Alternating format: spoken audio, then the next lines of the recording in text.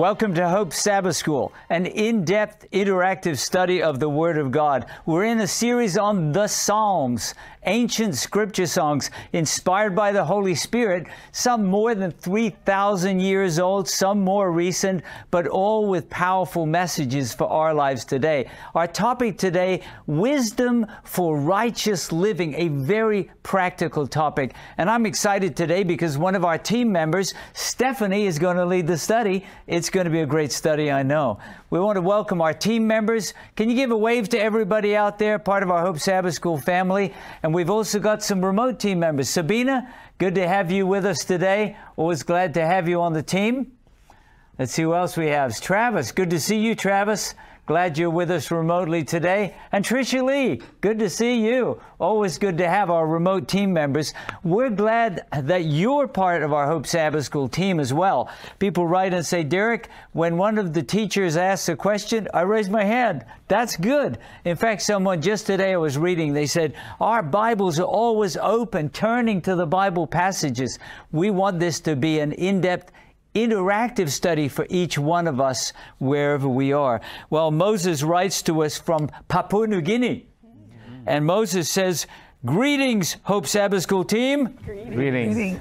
Hope Sabbath School Bible study is so inspiring. Thank you to the wonderful team. Amen. Amen. Well, thanks for writing to us, Moses from Papua New Guinea. Here's a note on our YouTube channel from Isabella. You know, our YouTube channel continues to grow, more and more people subscribing. Isabella writes and says, thank you, Hope Sabbath School family. I've been listening to you for the last 9 years. And my life has changed immensely. Amen. And we say, Amen. Praise God, right? Thanks to all of you for sacrificing so much to share the good news about Jesus. I love your enthusiasm, your testimonies, your experiences, and the cultural diversity of the team. Take a look at each other. We don't all look the same. We look like the worldwide family of God, right? Amen. A real model of what heaven will be like, Isabella writes. I can't wait to meet you all face to face in the magnificent city of pure gold. Amen. I think she's talking about the New Jerusalem, right? Amen. Thank you, Isabella, for writing to us on our YouTube channel.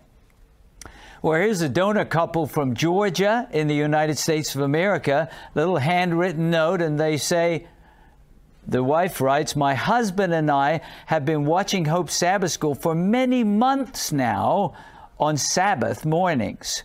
We always come away feeling richly fed by the Word of God. Amen. Yeah. Amen. That's why we do this, right? We're impressed by the team and the wisdom uncovered in the discussions. Our Bibles are in constant use as we follow along.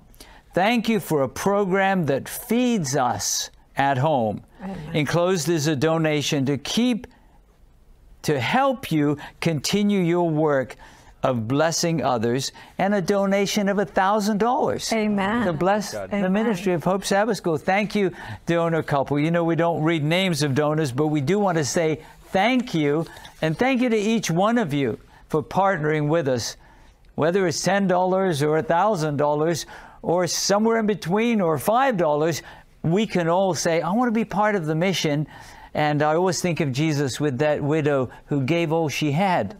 And she wanted to be part of the mission too. Well, one last note from Kwamboka.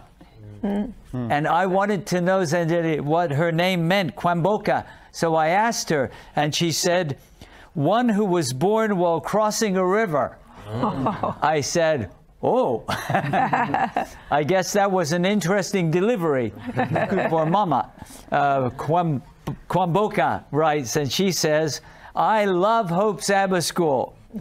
Should we give Kwamboka a wave, by the way? That's a beautiful name, isn't it? One born while crossing a river. I always enjoy watching every Friday evening. I enjoy the interactions that make the lesson study easy to follow and understand, plus the examples from life. God bless you all. Kwamboka, you'll always remember her name, and we're thankful, Kwamboka, that you are part of our Hope Sabbath School family. Well, before we sing our theme song, I want to remind you of a very special gift we have for you during this series. Just available during this series, a collection of 6 trilogy scripture songs, all from the Psalms. That's what we're studying in this series, including our theme song, Psalm 105. You can get that collection as a gift just by going to our website, hopetv.org/hopess. If you don't know how to do that, well, maybe ask the youngster in your family and they'll show you how to go to hopetv.org/hopess. Click on the free gift tab and you'll find out how you can download that collection of beautiful scripture songs. If you're interested, Psalm 9, some of you know that one. I will praise you, O Lord, with my whole heart. Psalm 27, Psalm 42, 105, 134, and 139. You say, Derek, can't remember that. Okay, just go to the website, download that collection, and you can share it with others as a blessing to them. Right now, we need your help. We need you to sing our theme song with us from an ancient inspired song, Psalm 105.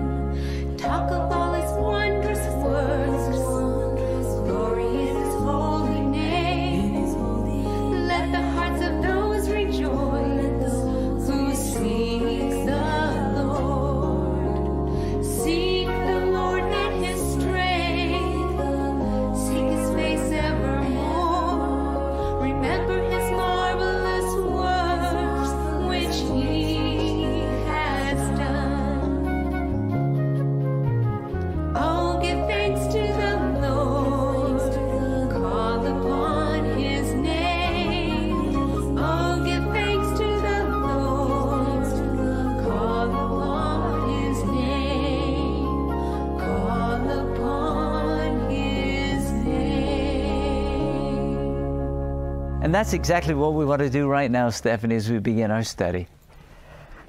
Let's bow our heads for prayer. Dear Heavenly Father, Lord, thank you so much that you've given us your word that teaches us wisdom. I pray that it would not just be knowledge today, but it would be life-changing. In the name of Jesus we pray. Amen. Amen. Amen. So, I have a question for you. Our study is on wisdom for righteous living. What is wisdom? Who can tell me what wisdom is? Harold? Well, having good judgment, a good sense, so having discernment. Having good judgment, discernment. Samuel? I've heard it said that wisdom is the application of knowledge. The application of knowledge. So we're looking at wisdom being the application of knowledge, good judgment. So where do you find good knowledge and good judgment? Oh. Brittany? In the Word of God. In the Word of God. Would you take us there? Sure. 2 Timothy chapter 3, verse 16. What does the Bible say? 2 Timothy chapter 3, verse 16. I'll be reading from the New King James Version. 2 Timothy chapter 3 and verse 16 says, "All Scripture is given by inspiration of God and is profitable for doctrine, for reproof, for correction, for instruction in righteousness." So where do we find wise counsel? In the Word. All Scripture. All Scripture, right? In the Word of God, right? In His counsel. So I'm thinking about, there's a book that's called the Book of Wisdom. Do you know which book that is? Proverbs. Proverbs, right. That's what comes to our mind when we think about wisdom, that it's filled with wisdom. Samuel. You know, I was doing a search this morning, and the word wisdom appears 54 times in the book of Proverbs. 54 times. Wow.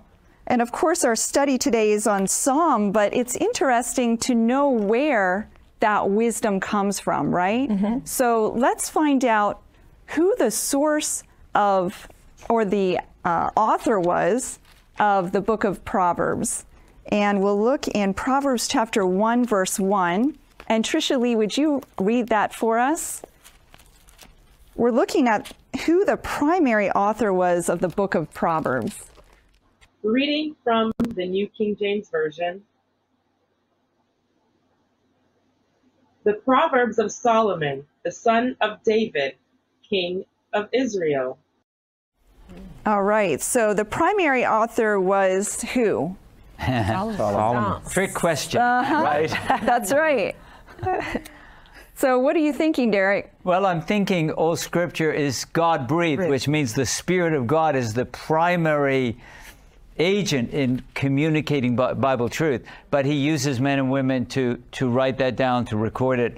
Certainly Solomon was one of those, so I guess it would say that God used Solomon to share words of wisdom. But I like what was said earlier, it's wise living, because he wasn't always living Wisely. wisely. That's right. That's right. Thank you very much. Pedro, would you take us to 2 Peter chapter 1, verse 20 and 21? Yes.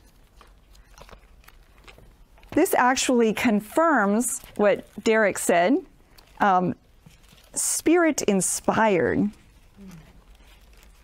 2 Peter chapter 1, verse 20 and 21. I'll be reading from the New King James Version, 2 Peter 1, verses 20 and 21. And it says, knowing this first, that no prophecy of Scripture is of any private interpretation.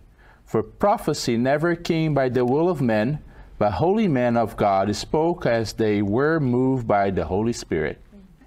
All right, Spirit inspired again. The Holy Spirit worked through these individuals. Go ahead, Samuel. You know, I was reading a book this past week, and the author talked about how God is the author of the Scriptures and the human prophets were writers. God is the author, the humans were writers. And he used this interesting analogy. You know, there are some people like sports person, you know, they write their biography, but they're not necessarily qualified or skilled in writing. And so they hire these writers to whom they recount their messages, and they are the ones who write them down. Who's the author? Well, it's the story, you know, it belongs to that sports person, but the writers, they just write what the message was given to them. And so I think it's important, but it's also important to realize that Scripture is not just dictation. There are a few times it says, and the Lord said, fear not, for I am with you. That's right. That's dictation, right? And the prophet writes that. But God also uses the personality and the cultural context of the author. So I think what we would say is that it's thought inspiration. And if there's something the Lord wants you to write word for word, He'll say, write this down, and they do, and that's important too. But some people might have the idea that we're just a pen. But I think we're actually Led by the Holy Spirit through our... Right. I was going to say penman or penwoman, you know, pen person. We're actually writing as the Holy Spirit inspires thought. Yes, Pedro. I see this in the beauty of relationship, because God's a relational God. He wants to communicate with us on a personal level. And I see Solomon here asking for something beautiful. You know, he wants to live righteously on his life. And I think the Bible shows that. Yes, it does. And let's turn to 1 Kings chapter 3 and look at verses 6 through 12. And Gladys, would you read that for us? 1 Kings chapter 3, verses 6 through 12, and see what Solomon asked for. 1 Kings chapter 3, verses 6 to 12. And I'm reading from the New International Version. And it says, Solomon answered, you have shown great kindness to your servant, my father David, because he was faithful to you and righteous and upright in heart. You have continued this great kindness to him and have given him a son to sit on his throne this very day. Now, Lord, my God, you have made your servant king in place of my father David, but I'm only a little child and do not know how to carry out my duties. Your servant is here among the people you have chosen, a great people, too numerous to count or number. So give your servant a discerning heart to govern your people and to distinguish between right and wrong. For who is able to govern this great people of yours? The Lord was pleased that Solomon had asked for this. So God said to him, since you have asked for this, and not for long life or wealth for yourself, nor have asked for the death of your enemies, but for discernment in administering justice, I will do that what you have asked. I will give you a wise and discerning heart, so that there will never have been anyone like you, nor will there ever be.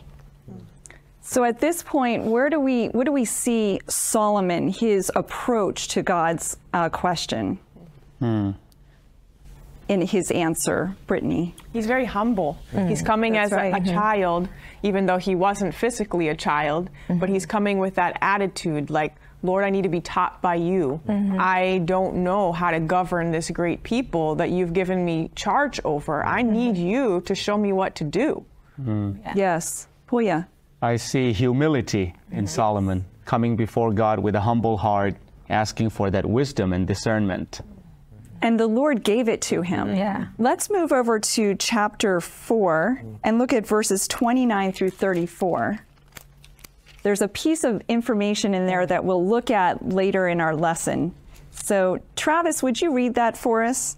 1 Kings 4, verse 29 through 34. And I'll be reading from the New King James Version. And God gave Solomon wisdom and exceedingly great understanding, and largess of heart like the sand on the seashore. Thus Solomon's wisdom excelled the wisdom of all the men of the East, and all the wisdom of Egypt. For he was wiser than all men.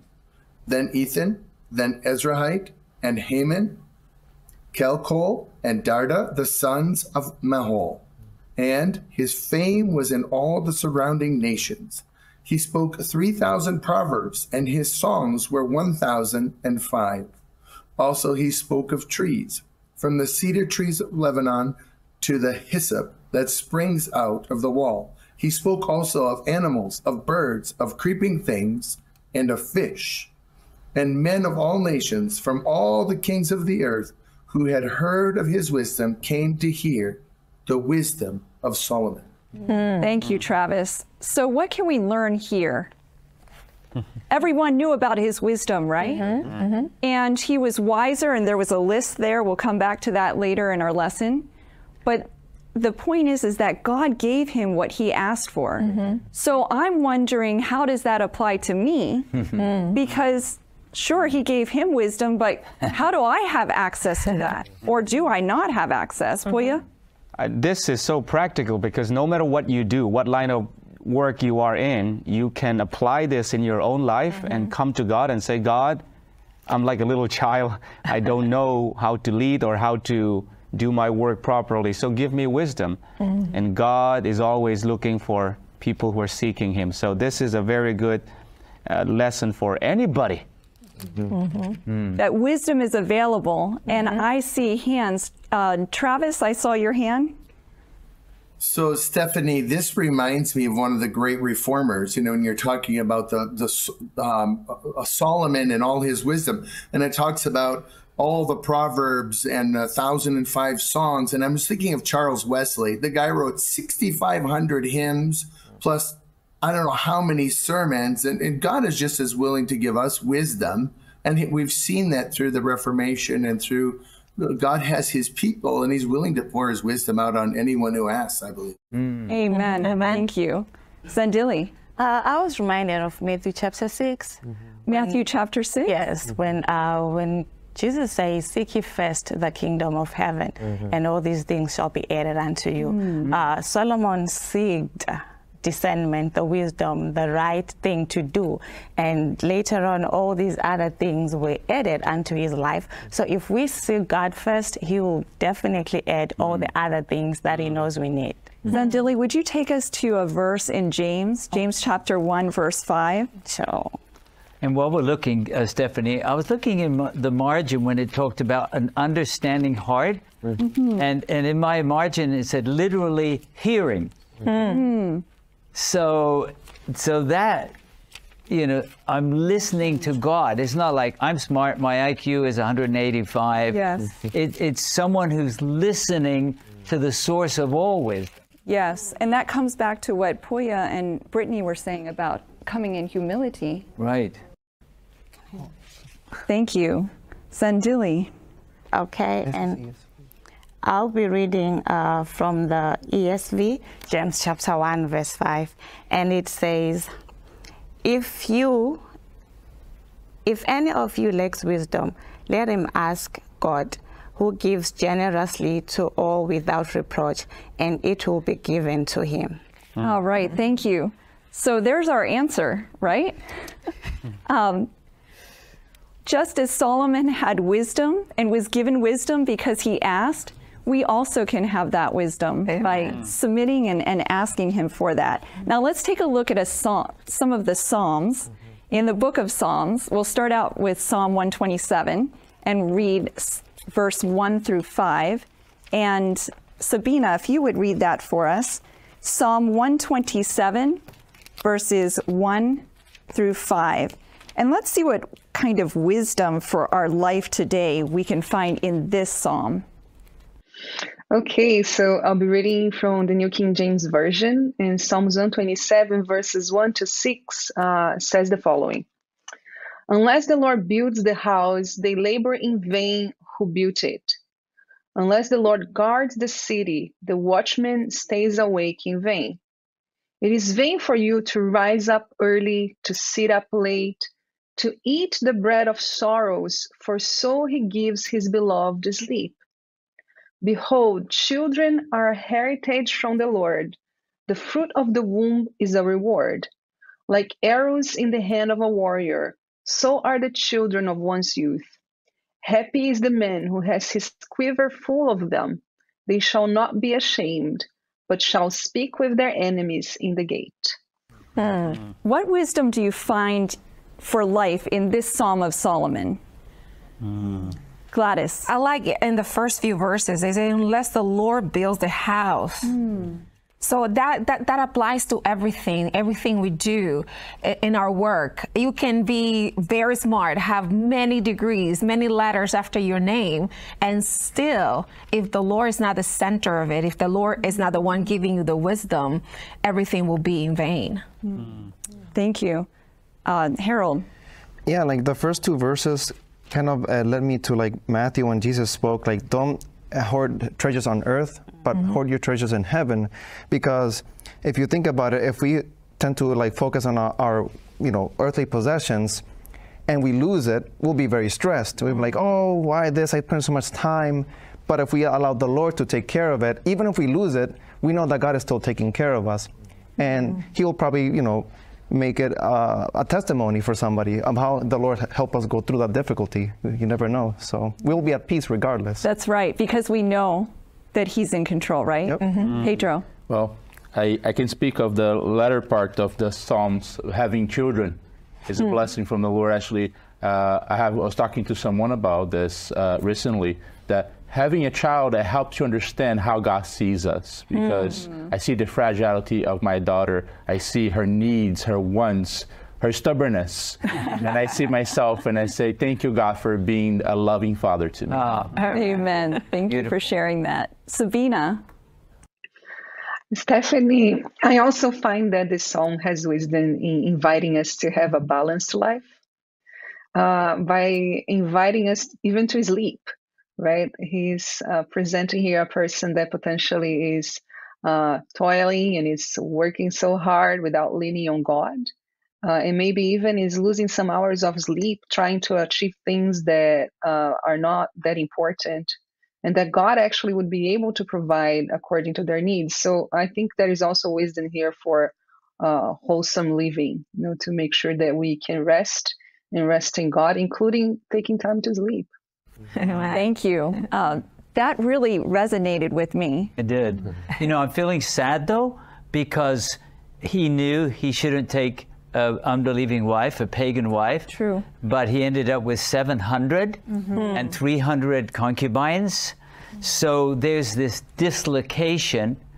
Thank God later he says, I figured it out. Reverence God and keep his commandments. That's right. This is the whole duty. Yes. At the end of Ecclesiastes. But really, he didn't live the wisdom that was given to him. That's right. At least for portions of his life, because the result was damage to his kingdom by not following the truth that he knew. And it's unfortunate that damage went from generation to generation. When he returned to God, he could not change everyone's direction. And so that's something that we have to keep in mind, right? Yeah. Our choices impact others' choices as well. All right, let's turn to Psalm 90. And this is the Psalm of Moses. And Huya, would you read that for us? Sure. Psalm 90, and that would be verses 1 through 17. All right.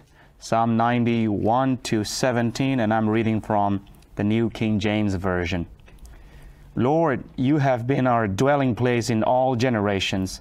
Before the mountains were brought forth, or ever you had formed the earth and the world, even from everlasting to everlasting, you are God.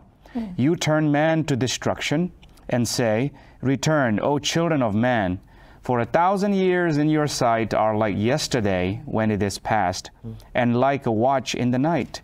You carry them away like a flood. They are like a sleep. In the morning they are like grass which grows up. In the morning it flourishes and grows up. In the evening it is cut down and withers. For we have been consumed by your anger, and by your wrath we are terrified. You have set our iniquities before you, our secret sins in the light of your countenance. For all our days have passed away in your wrath. We finish our years like a sigh. The days of our lives are 70 years, and if by reason of strength they are 80 years. Yet their boast is only labor and sorrow, for it is soon cut off, and we fly away. Who knows the power of your anger? For as the fear of you, so is your wrath. So teach us to number our days, that we may gain a heart of wisdom. Return, O Lord, how long? And have compassion on your servants. Oh, satisfy us early with your mercy, that we may rejoice and be glad all our days. Make us glad according to the days in which you have afflicted us, the years in which we have seen evil. Let your work appear to your servants, and your glory to their children. And let the beauty of the Lord our God be upon us, and establish the work of our hands for us. Yes, establish the work of our hands. Thank you for reading that long passage. Verse 12, I'd like us to think about verse 12. What does it mean to number our days? Gladys. I think that is like pay attention to details. Sometimes we're so busy with things. We go, and we don't take advantage of what is given today. We're thinking about tomorrow. We think about the past, regrets, pain, and we don't take advantage of what God has given us. That is right now, today. Thank you. Sabina. Stephanie, I think that's one of the verses in Psalms that I use more often, and that's because oftentimes when people have their birthday, I take the time, if I'm writing a card, to add this verse. And it's because I believe it's an invitation for we to use well our time, the time that was given to us by God. There's wisdom in that, to be reminded that this life that we have is just a short span in eternity. So that can help us readjust our values, like what is it that you are using your time with? It's just 80, 70 years. Is this the things that you are building up here worth for eternity? Or you are building up or accumulating things just for your, passing through those 70, 80 years? And if we don't take the time to count our days, we can just sleep off in the living of things that are not heavenly, right? So there is wisdom there. Thank you, Sabina. Tricia Lee. The reality is that we really don't know how much time that we have here. We would like it to be 70, 80, 90, or even more. But unfortunately, because of sin and sickness, we don't know how much time we have. And so numbering our days, like Sabina said, means that each day is important. We know we won't live forever, but tomorrow isn't promised either. And so what can I do today to honor the Lord and be a blessing to those around me? How can I live each day as though it's very special and important, because I really don't know how many days I truly have. And so when I read this verse, it reminds me to know that time is precious. It's a gift not to be squandered, and that I need to use the time that I have to the most that I can to bless others and to make sure that I am investing in my time and my relationship with God. Thank you very much. Intentional living. Yes. Intentional living. Samuel. And in this passage, to me, it talks about how we need to prioritize eternity over this earthly life that we have. Because, this earth and the life that we have here, that's just temporary. God has an eternity, and this passage calls us to prioritize that eternity and make wise decisions. So this is a really important topic, isn't it? Yes. Yep. Were there any other comments that I missed? All right. Let's move on to the next question. What experience in your life, in your personal life, has brought to your reality that life is short? And how has that impacted the trajectory of your life as a result? Gladys. Yeah, I was teaching before, and I remember this particular day, I was rushing around and I was giving quizzes to my students. And this particular child just kept clinging to me and just, I want to hug you, Miss G. I want to hug you. And I was like, okay, but I need to move. I need to move. But she was always clinging to me. And at the end of the day, she was like, I'll see you tomorrow, Miss G. I said, I'll see you tomorrow, baby. And that night, I got a phone call. She didn't reach home. Her sister got caught in a car accident, and they both died. And in my heart, even ever since, that was just stuck in my head. She was so excited that day, and I'm gonna see you tomorrow. And tomorrow never came for her. So that impacted my life in the way that I had to make sure that every day I was not only right with God, but I made it right with each of my children, because I didn't know if that was going to be my last impact in their lives. She'll be looking for you when Jesus comes. Yes. I never knew you were Miss G, but Gladys, that's the impact, isn't it? She loved you, and by God's grace, you'll be looking for her when Jesus returns. Yes. Yes. Thank you for sharing. Puya. As a pastor, I have done a number of funeral services, and whenever I, speak at a funeral service and lead the families through the whole experience, it always reminds me of the shortness of life. Sometimes it's an older person, sometimes, unfortunately, a younger person with so much potential that the family and all of us at the church would consider that young man having a bright future, unexpectedly had to, say goodbye for this time. And so for me personally, going to funeral services, attending funeral services, and even visiting, people in the graves, in the cemetery, reminds me of how short life on this earth is. Samuel. When I was a teenager, without going into all the details, when I was a teenager, I had a couple of accidents that could have ended my life, very serious ones. But if not for God, I wouldn't be here. And so as I reflect back on those instances where God saved me, it reminds me that God has a plan and a purpose for me on this earth. And so that is what it shows to me as I look back. Thank you. Sandili. I wanted to say, for me personally, it has helped me to avoid procrastinating because sometimes I feel like I have all the time that I need, but tomorrow is not guaranteed, as the other speakers say. So it really helps to make decisions when there is need to. Yes. Amen. Amen. That is true. Did you wanted to share? Well, no, I resonated additional, certainly with Samuel, but I see some of our remotes Yes. waving. Okay. So, but yeah, we've had times when we go, I should not have survived, and God was merciful to us. Amen. Sabina. I've shared this experience before, but maybe there is someone who have not heard it yet. And that's, I think, one of the most life-changing experiences that I've gone in my life, which was losing my dad when I was a teenager. And I think that to add to what was said already regarding, losing people or regarding watching death before your eyes, in my case, I think that what was the most life-changing is because my dad was still a young person. He had energy, he had strength. And watching the frailty that we have physically speaking also added to that experience, not only the suddenness, the brevity, but also the physical frailty that one day you may be feeling very well and another day not so much. And that whole experience led me to seek God. I was a Catholic at that time, but I didn't really had an experience with Jesus until then. So that whole experience led me to question the purpose of life and also to decide if there was a God out there that I wanted to live according to his wisdom, to his principles, to his purpose, because it seemed to me that life otherwise had no meaning to live by. So for me, that was life-changing. It was the moment that I turned my heart to God and eventually Jesus came through. So that really was tremendous to me. Thank you, Sabina. Travis?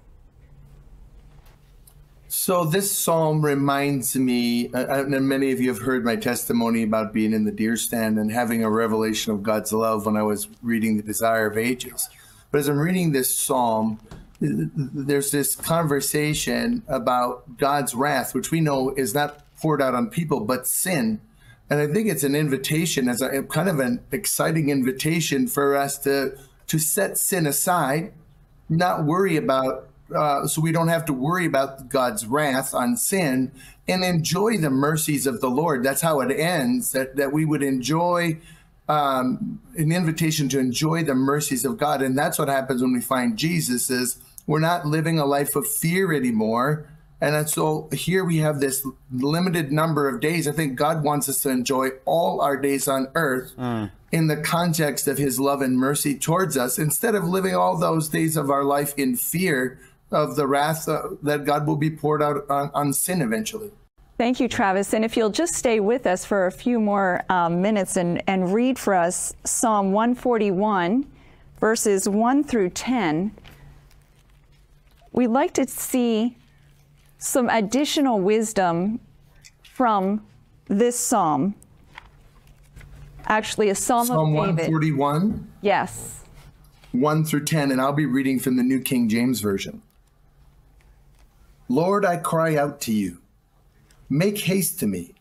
Give ear to my voice when I cry out to you.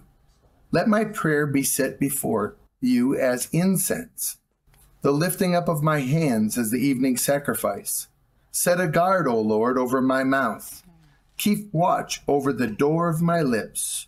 Do not incline my heart to any evil thing, to practice wicked works with men who work iniquity, and do not let me eat of their delicacies. Let the righteous strike me. It shall be a kindness, and let him rebuke me, and it shall be an excellent oil. Let my head not refuse it. For still my prayer is against the deeds of the wicked. Their judges are overthrown by the sides of the cliff, and they hear my words, for they are sweet. Our bones are scattered at the mouth of the grave, as when one plows and breaks up the earth. But my eyes are upon you, O God, the Lord. In you I take refuge. Do not leave my soul destitute. Keep me from the snares they have laid for me, and from the traps of the workers of iniquity. Let the wicked fall into their own nets, while I escape safely. Thank you, Travis. And I want to ask Tricia Lee. Tricia Lee, in verse 4, what warning do we see of this progression to evil? What warning do we see there? I was really latching onto that verse and contemplating it, so I know it's the Holy Spirit why you called on me. But I was reading this and I was thinking it was written by David, and here's a man who was being pursued relentlessly by his enemies. And they intended evil for him. They wanted to take his life. And how easy it would be to replicate or reflect that same evil. You know, when people are chasing you to do harm to you, you might want to seek to do harm to them as well. And we see in his own life that he always took the higher road, so to speak. He always sought to do what he believed God would want, not to harm those who sought to harm him. And when I think about the progression, it's that you can be surrounded by evil, and eventually you start to reflect the same evil you're surrounded by. But in the case of David being pursued by King Saul and his men, he didn't do that. In one instance, he had the opportunity to take his enemy's life, and he wouldn't touch God's anointed. And so at the end of this passage, it says that the righteous escape, but the wicked fall into their own trap. And he's saying, I won't be the one to return evil to you, but I'll allow you to reap what you've already sown. And I think that's amazing wisdom and the protection of God, to be surrounded by evil, but not to fall into the cycle of repeating that evil. And I think in some ways that's a progression, that we see it, we reflect it, but in this case, it's not, he's saying it's not happening. Thank you, Tricia Lee. Gladys. Yeah, I like the part that he just surrenders everything about himself. He's saying, set a guard over my mouth, and then do not let my heart be drawn to evil. And then just like humbleness, let them strike me. I'm not going to respond. So he's totally surrendering to the will of God. Gladys, what impresses you when you see that let them smite me? It will be kindness. What does that mean to you? Well, I think that when somebody hurts you and it is out of envy or spite, and you are covered with God and you are living God's life, I think that it is a testimony to others. So I think that kindness has to do with what God has done in your life. But actually, Stephanie, that's not what the text is saying here. It says, let the righteous strike me. It's like I'm running out into the road, I'm about to be hit by a truck, and Puy is beside me, and if necessary, he'll knock me out, right? It's an act of kindness when a righteous person stops me. That's right, yeah. Loves me enough to stop me. No, I do believe what Gladys is saying, that we should love our enemies and so on, but here in the text, actually, it says, let the righteous strike me, and it shall be kindness. Let him rebuke me, it shall be an excellent oil. Yes. So I think part of humility, which is a word we're hearing over and over again, it may not be easy for Brittany to come to me and say, Derek, I think, I think that was a mistake. I think the direction you're heading is dangerous. But if the love of God is in her heart, you will accept it. And I know that we're family of God together. It's actually an act of kindness. So I just want to point out, this is not an evil person striking you in this passage. Someone who cares. It's somebody and someone who's righteous. So someone who's connected to God. God's leading in that. Yes. Thank you. Harold. And actually Solomon echoes this. I think it's in Proverbs 9. I can remember the verse where he says, rebuke a righteous man and he will love you. Of course. And it's kind of, obviously Solomon came from David, but it's just very interesting how he's remembering probably what his father taught him when he was raising him. Yes. Samuel. We're talking about wisdom for righteous living, and one wisdom that I find here is that, David, he realizes how easy it is for him to fall into the trap, and how, he's unable of himself to save himself from the trap, and so he's asking for God to help him to escape from devil's trap. And so I think that's something that we ought to do daily. Thank you. Well, we could have a study just on that psalm, couldn't we? Yes. Let's go to Psalm 119. And I know for many, it has provided wise counsel. So I'd like to open up the floor for your testimonies. What verse in Psalm 119 has been especially important to you, and why? What was the situation? What was the scenario about that?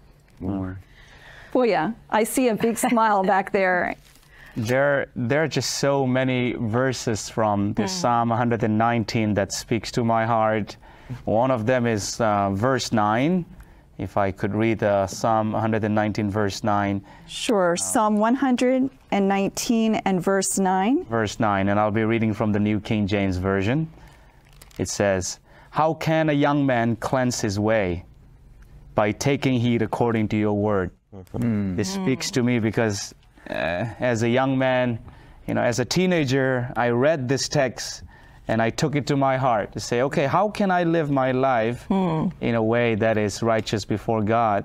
The answer is right here. Yeah. According to the word. Amen. Spend time in the word. Get to know God through his revelation in the word. And so this is really good for me. So it's going back to filling our minds with the word of God, right? Amen. Gladys. I love the whole song, but I want to share with you 119 verses 73 and 74. Okay. Psalm 119 verses 73 and 74, New International Version says, "Your hands made me and formed me. Give me understanding to learn your commands. May those who fear you rejoice when they see me, for I have put my hope in your word." So it's like, it just grounds me to know that no matter what I go through, God already knows everything about me because he made me. But I want my life to be a testimony to others. So when they see me, they will rejoice because the word of God is holding me. So I just love those two verses. Your hope is in his word. That's right. Yeah. Pedro. Well, I have a good experience with the psalm. I fell in love with my wife when she was proclaiming the psalm in the church, and she memorized the whole psalm and gave it in the church as a presentation. Wow. It was amazing. But one of the psalms that I like is 133. Psalms 118, 133. It says, "Direct my steps by your word, and let no iniquity have dominion over me." And as we look into this beautiful psalm here, is that we should live by God's guidance, right? We'll be looking for living righteous in Christ, and we should have the word of God direct our steps. Again, it's pointing back to the word of God, right? Yes. That is the path to righteous living. Zandili. I love the psalm just like everybody, but verse 33 says, which verse? Chapter 119, verse 33. All right. Psalm 119, verse 33. And which version will you be reading from? NKJV. All right, New King James Version. Go ahead. It says, "Teach me, O Lord, the way of your statutes, and I shall keep it to the end." The whole psalm is more like David is asking God to teach him, to make him, and it is beautiful because we do not need any other teacher apart from God himself to teach us his way so that we will keep it till the end. Going back to his word. Yes. All right, Sabina. Definitely, I think that one of my favorites is verse 105, and I'm also reading from the New King James Version. It says, "Your word is a lamp to my feet and a light to my path." And I think I just identify with that every day in my life. We wake up, we have plans, but really every single step that we give, it's a step into the unknown, right? So we thankfully have the Holy Spirit and God's word to cling to that helps and gives us light in our every step. And for me, this resonates a lot. This verse is one of my favorites in the Psalm. Amen. Amen. All right. Anyone else before I move on to the next passage? Yes, Samuel. Verse 11. All right. And I'll be reading Psalm from 119. 119 and verse 11. And verse 11. Go ahead. I'll read from the New American Standard Bible. It says, "Your word have I treasured in my heart, that I may not sin against you." And it talks about the importance of having our minds filled with the word of God, not with the worldly entertainments, but with the word of God, because that is like a shield. And how are the ways we can memorize the word of God? And one is through, scripture songs. As you go through life, you have temptations. You just repeat those psalms or sing those songs, and that definitely helps. Do you see a trend in some of the verses that you've shared? Many of the verses that you've shared today? Yeah. What is the trend? It's the Word of God, right? By beholding, we become changed. He changes us. He cleans us from the inside out. That's beautiful. That's one of the blessings, right? But let's take a look at some of the additional blessings. Psalm chapter 1, verses 1 through 3. And Travis, would you read that for us? Psalm chapter 1, verses 1 through 3. And I'll be reading from the New King James Version.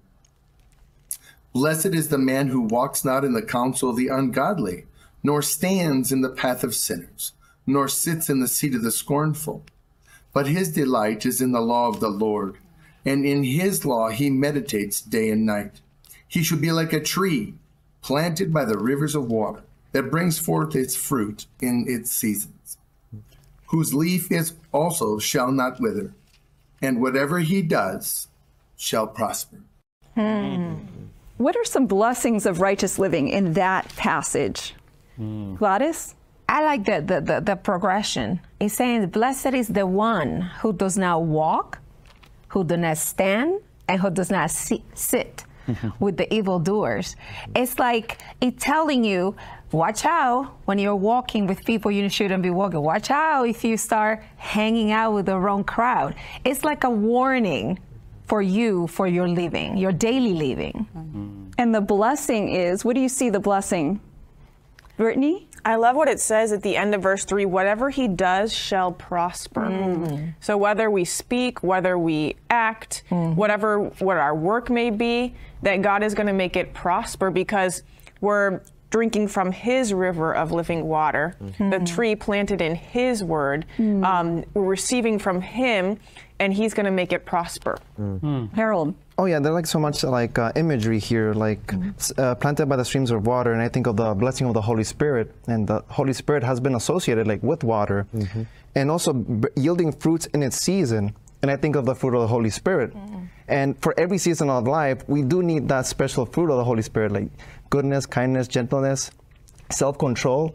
We can have different seasons in our life where we'll definitely need to depend on the Holy Spirit to help us to go through those seasons of life. Yes. Sabina? And also, in parallel to what Harold was sharing, especially here in verse 3, that says that this is a tree planted by rivers of water, that he is equating that to being close and receiving from the Holy Spirit. Really, also in the illustration, we can see that this is a tree to which nothing really lacks, because this tree is planted by the source of its provision, right? So this is a tree that is not ever going to be thirsty. So I see that also in the journey of life, there is this wisdom that even if we're still waiting for the fruit to come, right? Still we can count that in the growth, the provision will keep coming, that we can just lean on God, that eventually, the fruit will come, and the signs of his prosperity are going to show in the provision, in the process, and in the bearing the fruit as well. Pedro? I know we've been talking about the tree here as an illustration of the Psalms. We found many trees in the Psalms, and I see one important thing is purpose. There's a comparison here in the Psalms about the chaff and the tree. Chaff can go wherever you want, right, by the wind, and it's free as it looks like, but it's just chaff. There's nothing in it. But the tree nourishes, and the tree have purpose, even though we're not moving as far that we might want it to as a free person will want it to be. God says, no, I want you to build purpose so you can grow taller and have a better overlook of life and a blessing to those around you. And look at the tree. It provides shades, it provides fruits, it provides healing. And God wants us to be the trees on this world by bringing wisdom and helpful living So as we come to a close, thank you, Pedro. As we come to a close, I'd like you to think, how have you seen the Lord bless your life by your choice to follow wise counsel based on his word? Trisha Lee? Someone said that wisdom is gained by experience, but there are some experiences that God doesn't want us to experience at all. And so when I think about my life and the choices I've made, I think about some friends, some loved ones who have had some very unfortunate experiences by not following God's word. And I'm grateful that God has kept me, not because I'm super smart, not because I'm good or holy, but because of following his word and believing and trusting that. And I see his blessing in my life because he has led me to avoid some of those pains, some of those hurts that he doesn't want any of us to experience. So I thank God for his keeping power, his protecting power, and that there's some wisdom that we don't have to get from the bad experiences of life. Amen. Thank you, Trisha Lee. I really appreciate that. We don't have to experience it in order to stay away from it and realize that it's bad. I love how the Word of God just transforms your character as you apply it, as you learn. I used to be very hot-tempered, and I love how just by studying his word, and I just kept praying, Lord, change me, make me more patient, make me more calm. And he is doing it every day while just memorizing his word and putting into practice. Thank you very much. We could continue our study, but what is the main theme that we've learned today? Wisdom. Wisdom from the Word of God. All right. Thank you for studying with us. Thanks so much, Stephanie, and thank you for being with us for Hope Sabbath School today. And his word is indeed like that long scripture song, 176 verses. His word is a lamp to our feet and the light to our path. Let that be a blessing. His word to guide you in righteous living. Let's pray. Father in heaven, we are thankful for your word today. We've been admonished even in our study to hide your word in our hearts. We've been encouraged that the word is not of any private interpretation, but the Holy Spirit breathed upon those who wrote the word. It's inspired scripture. Help us not only to hear the word, but to live the word. And as we've learned, not only to bless our lives, but to bless those around us. In Jesus' name, amen. Amen. Well, thanks for joining us for Hope Sabbath School. You say, Derek, I just figured out why we study the Bible. That's right. Most important, to tell us of a God who loves us with an immeasurable, unfailing love, a Savior named Jesus who wants to transform our lives by His Spirit. What a journey. Go out and share that good news with those around you.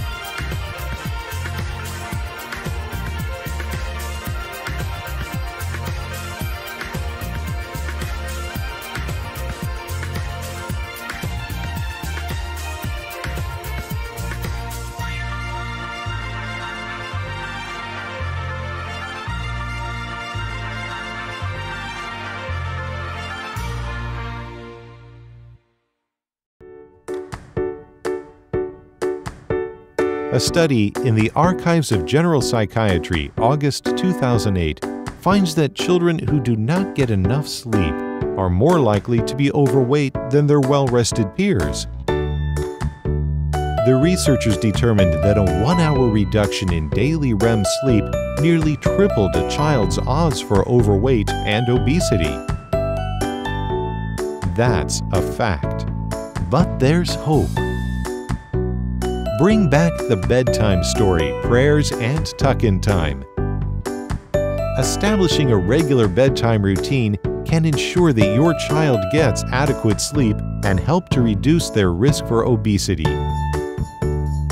So, for the little ones, more sleep equals better fit.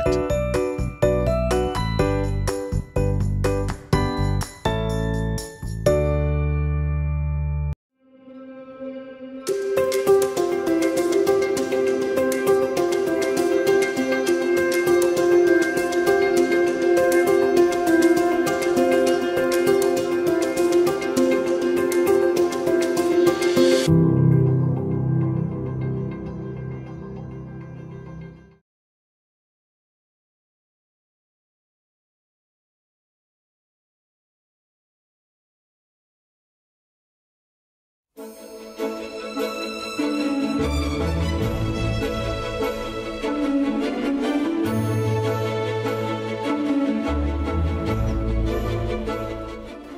education in Portugal, an alpine camp in Slovenia, and meeting Jesus by a campfire in Switzerland.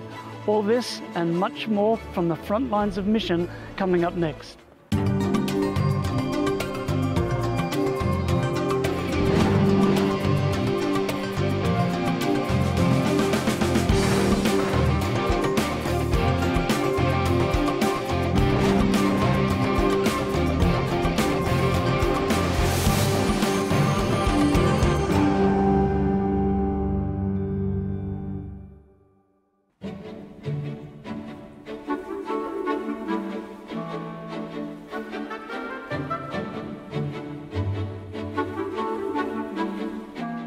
Hello and welcome to Mission 360. I'm Gary Krause, and today's program is coming to you from the beautiful mountains of Slovenia in former Yugoslavia.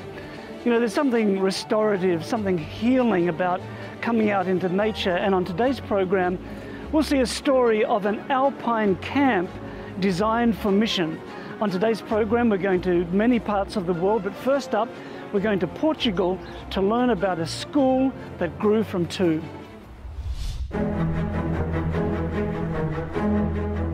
Stephen N. Haskell was the first Seventh-day Adventist minister to visit Portugal. Haskell traveled around the world at the service of the General Conference to scout the conditions for mission advancement. During this worldwide trip, he arrived in Portugal in July 1889. Adventist work didn't begin until September 26, 1904, with the arrival of the first missionary couple from the United States to Lisbon, Portugal. Clarence Emerson and Mary Haskell Renfro, along with their baby, were a young family with a passion to share the Adventist message. They began learning Portuguese, and soon after, they began selling Adventist literature, making missionary contacts and visits, and preaching. Since those humble beginnings, the Adventist Church in Portugal has grown to around 10,000 members. But with 10 million people in the country, the mission challenges are still evident. It is difficult to share the gospel in the growing cities. People are busy, distracted, and interested in things outside of Christianity. One of the ways Adventists have built meaningful connections in Portugal is through education. The Setúbal Adventist School opened in 1983. Lolita helped open the school and was its first teacher. She remembers how it started with only 2 students being taught in the church. And so it was Fernando and Georgie who first attended school here in Setúbal. From there, other children came. Many children came. At the end of the first year, we had 28 children, and we continued. We were allowed to keep this open, and many more children came to attend the school.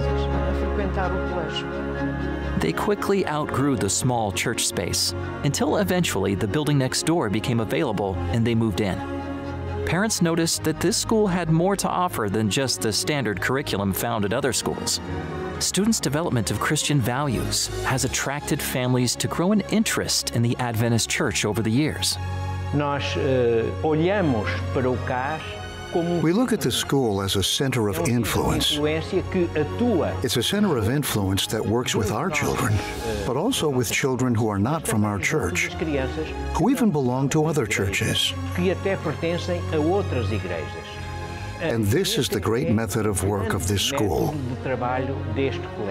influencing these children and their families who come to church for special occasions. Some attend church regularly. And we have several cases of young people who have joined the Pathfinder Club and eventually were baptized.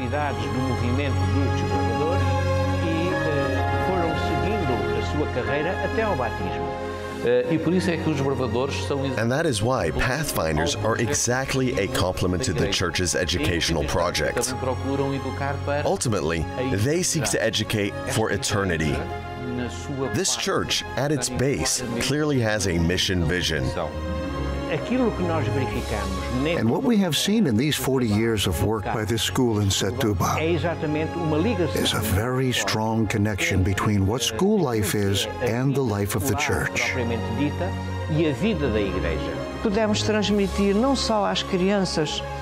We can transmit not only the knowledge of Jesus to children, but also to parents, guardians who often attended church, and some children who ended up becoming Adventists, along with their parents.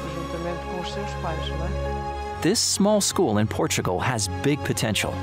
Unfortunately, the space isn't big enough for the school to continue to expand, and they have few resources.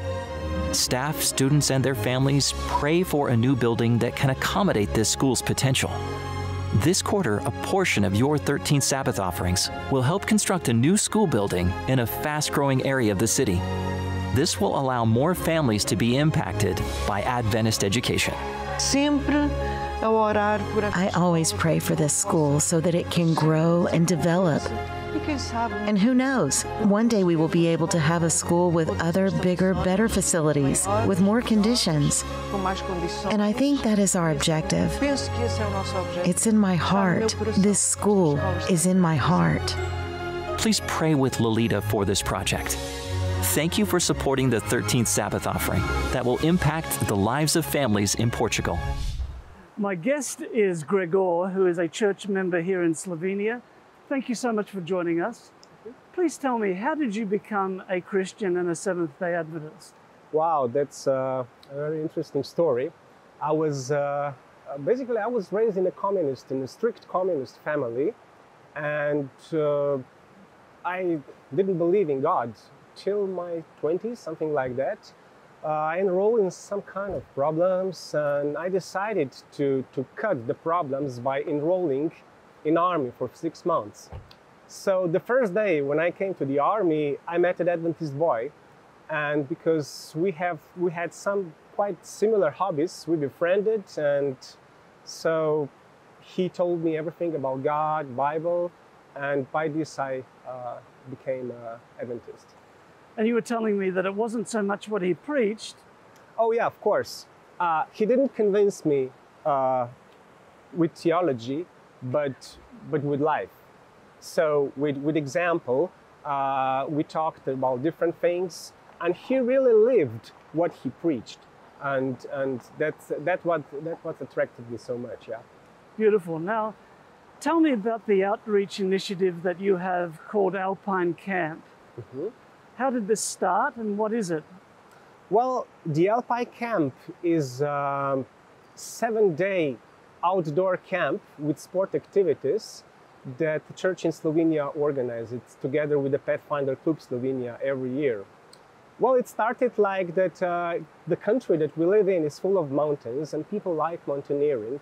So a lot of people love to spend a lot of time in the mountains.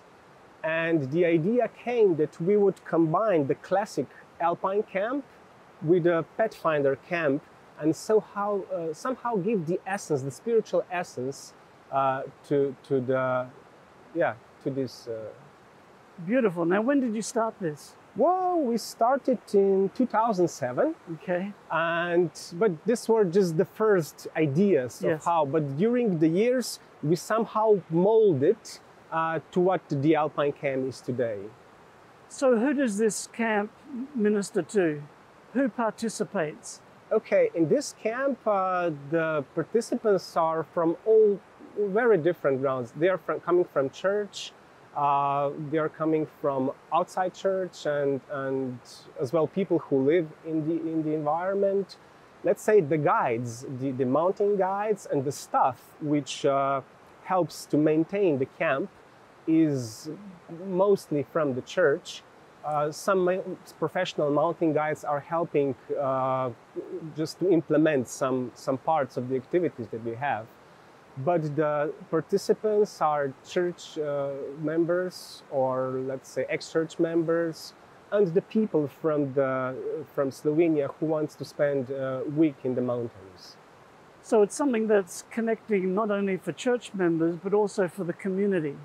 Yes, and with the camp every year, in our camp, we as well have the outreach one day outreach to the community, to serve the community where we are camping as well. So it's good for the youth in the church and the people from the church, the people who are invited to the camp, and the surrounding people who live nearby there. So tell me about the outreach activities that you do during the camp. Okay, you mean for the people outside? In the community, yes. Oh, for the community. So in the nearby city, we pitch some tables and we do the outreach program, the health outreach program with counseling on diet and everything, distributing different books. And on the other side, we do Adra Day, when we find elderly, vulnerable people who live in their houses and they are not able to care for the environment or the house anymore. So we do one-day work helping them with repairing the house or cleaning the environment or something like that. So it seems to me that it's a wonderful opportunity for discipleship, particularly for younger people who come to the camp, but also they can invite their friends, and it's not going to be, we're going to be preaching at you, but it's an opportunity for them to be touched spiritually. Yes, basically it's a seven-day evangelism in a practical way. Although we always have pastor in our camp, and we have morning and evening worship services, and during the day, you know, sometimes we have some Bible studies and this and that. So there is influence of that as well. Because you face a challenge here in Slovenia, as you do throughout Europe, of the increase in secularism and people who no longer believe in God. Yes, but people are still thirsty. They still look for the essence. They are looking for God. They just don't know, or they don't find the right path to that. And that is why we need to meet people where they are in different environments. So what are your hopes for the church here in Slovenia? What do you want to see happen? Excuse me, what is your hope for the church here? What would you like to see happen in the future? In the future? Well, we would like to become really approachable to the people who are living in our culture.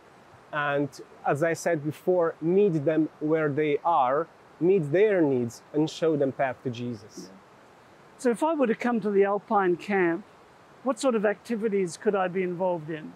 Well, you could be involved in different activities, because on this camp, we have a big scoop of different people which are attending. We have elderly people, we have young families, we have youths, and let's say the activities are like, because we are in the Alps, we spend each year 2 or 3 days hiking.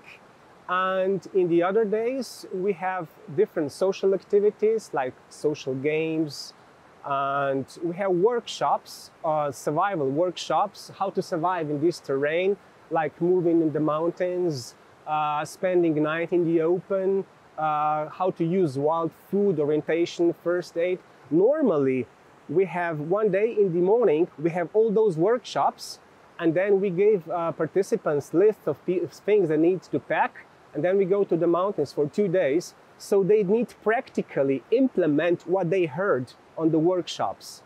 But this is not obligatory for everybody, because all participants who are coming to this have their own choice. What will they do? This is just one of the options.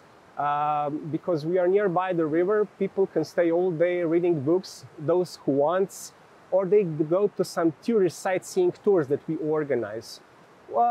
Normally, we have 3 different activities for day. Let's say one day we go rock climbing, we go on tourist sightseeing, or people are just playing volleyball in the camp or doing some activities like that.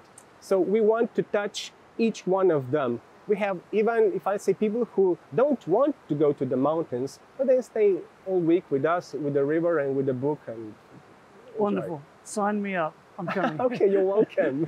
Thank you so much, Gregor. Thank you.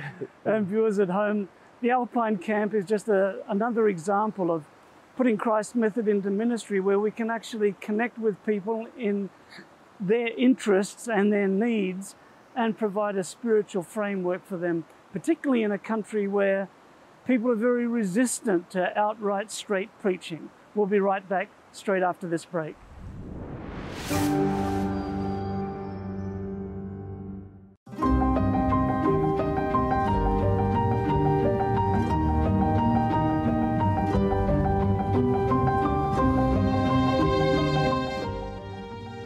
Welcome back to the mountains of Slovenia, and mountains are very important in the lives of people in this country.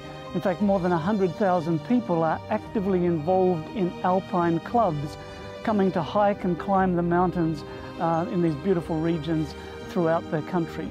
Well, next up we're going to South America and talking to Pastor Bill Crispy, who is the Adventist Mission Director there, about the mission challenges in that region, but also what they are doing for mission around the world.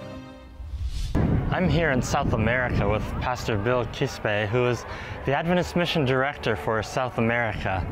And we'd like to talk with him a little bit about what's happening in mission here.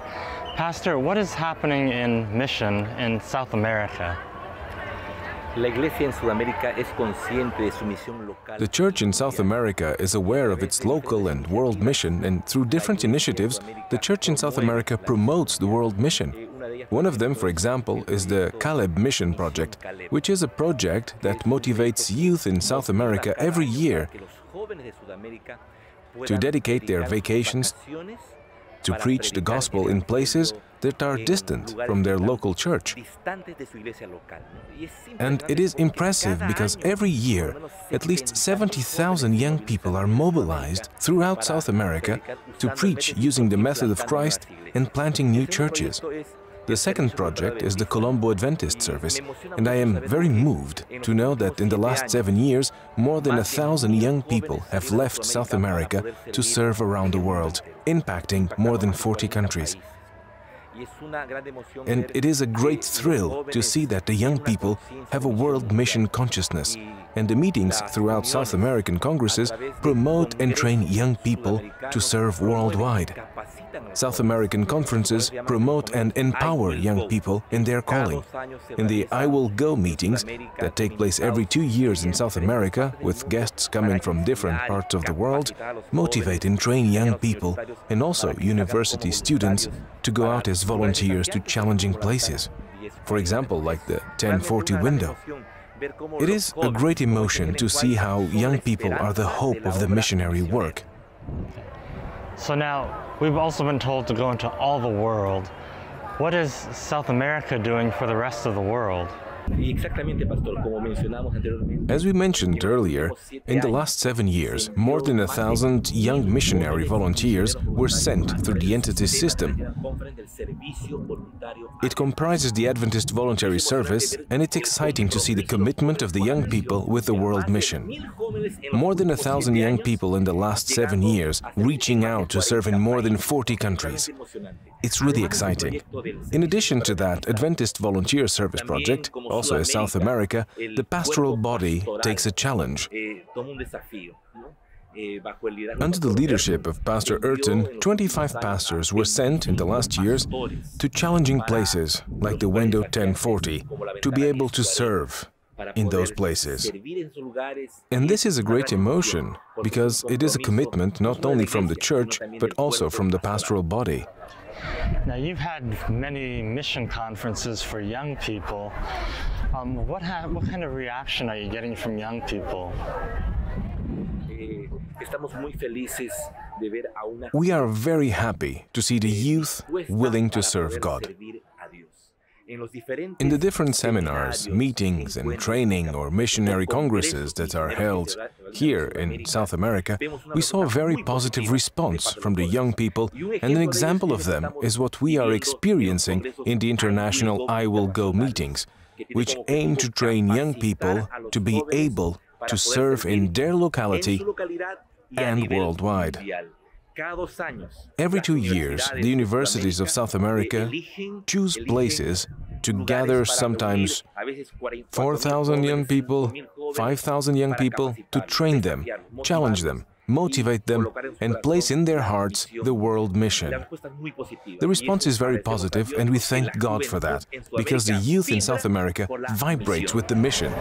Now, why has South America responded in this way, and what could this do to encourage other divisions to do something similar? Many years ago, American missionaries came to South America to bring us the gospel. Today, the mission work in South America has grown. The church has multiplied. And one way to repay this great favor that the church in the United States did for South America is now to send missionaries to the world. The question is no longer who will come to South America, but who will go out of South America. We are very happy because the commitment in South America is total, 100% with the mission and the challenges that the world church has for the gospel to be preached throughout the world. Remember, the question in South America is no longer who will come, but who will go outside of South America. Wonderful. Do you have any stories you can share about something that's happened here in South America or other parts of the world? At the South American level, we have hundreds of disciples committed to the local mission, church planting and personal evangelism. At this moment, I remember a missionary sister from northern Peru. Her name is Berta. She was baptized 18 years ago. She assumed a commitment to be a missionary. Helen White says that every true disciple is born in the kingdom of God as a missionary. And she was really born as a missionary because from the moment she was baptized, she took the challenge and placed a goal in her life to bring 10 souls for Jesus in that year. And by the grace of God, she brought 10 souls for Christ, and she became passionate about this mission. And she, from the moment she was baptized, she has not stopped until today. Every year she has a goal. The other day I was talking to her and she told me, "Pastor, my goal for this year is 30 souls. And Pastor, I'm already at 28. I am missing 2 souls." It is exciting to see the missionary spirit in action. An incident occurred during the pandemic. The goal was 30 souls because her goal is 30 souls every year. She called me and she said, "Because of the pandemic, it has been very difficult to give Bible studies. I am not very tech-savvy, but I learned how to use WhatsApp to give Bible studies online." And she said to me, "Pastor, the year is ending. I did not reach my goal of 30 souls." I tell her, "Sister, how many did you baptize?" "I achieved 28. "Wow," I told her, "Sister, it's excellent in the pandemic. You got 28 souls for Jesus." "Yes, Pastor. Brothers like Berta, there are so many in South America that blend churches, they win souls." And what the sister left in my mind, the time I met her, she told me, "Pastor, I am a missionary. And in my free time, I'm an agricultural engineer."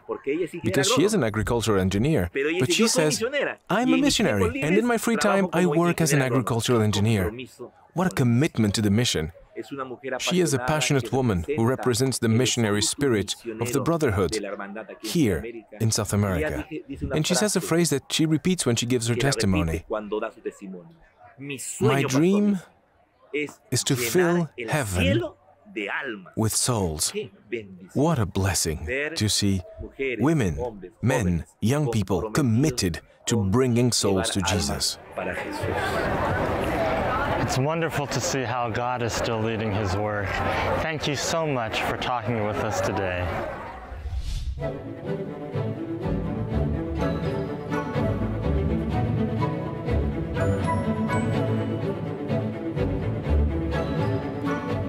Welcome back to Slovenia, and next up we travel not too far from here to Switzerland and meeting Jesus by a campfire. On the shores of Lake Geneva, a Seventh-day Adventist summer camp has touched the hearts and lives of young people in Switzerland. During the summer, Adriana works at La Plage because of the positive memories she has of being a camper.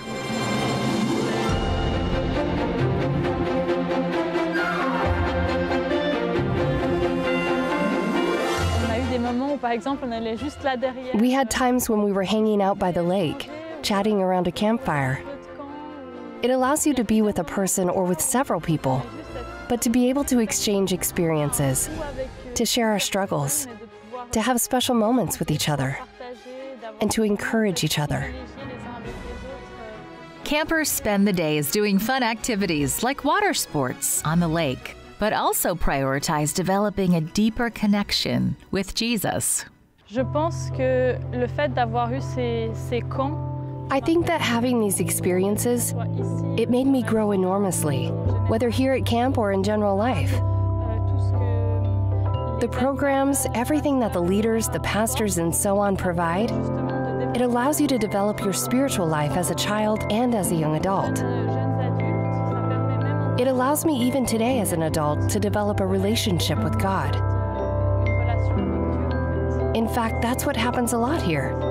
Adriana has seen multiple people give their hearts to Jesus and be baptized in the lake because of the experiences at camp. It gives me chills thinking about it. We realize to what extent we have a God who is present, who is great, and who is with us every moment. These experiences allow us to really realize the presence of God in our lives. The camp sits between two cities, Geneva and Lausanne, making it centrally located for many to attend. Private access to the lake provides a safe way for them to enjoy the water. With years of fun and spiritual growth this camp has provided, time has taken a toll on the facilities. Programs can only operate in the warmer months due to the piping and plumbing. In the colder months, the pipes freeze, making the kitchen and bathroom areas unusable. Another limitation is the kitchen. This small space needs an update with a proper area for food storage, a better layout, and new appliances. With these improvements, the camp would be able to operate year-round, opening new opportunities. This quarter, a portion of your 13th Sabbath offering will go to the renovations of La Plage. Your contribution will allow a wider range of programs to be offered year-round. Please pray for this project in Switzerland. Thank you for your support of the offering that makes a difference in the lives of people like Adriana.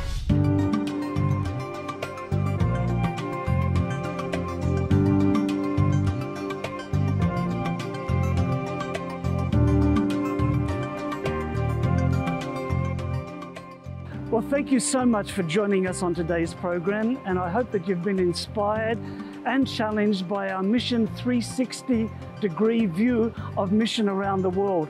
We see many mission challenges today. We see the 1040 window, where most of the world's population live. It's the home to the major world religions. But this is where the Christian church and the Adventist church has had least impact, 60% of the world's population. But then we travel to places such as Europe. Right here we have a huge mission challenge with the growth of secularism, the growth of post-Christianity, where people feel as if they're rich and increased with goods and have need of nothing. And so I want you to please continue to pray for the mission here in Europe. And I want to thank you for the way that you continue to support mission through your prayers, through your donations to Global Mission, and your personal involvement. Well, for Adventist Mission, I'm Gary Krause, and I hope that you can join me next time right here on Mission 360.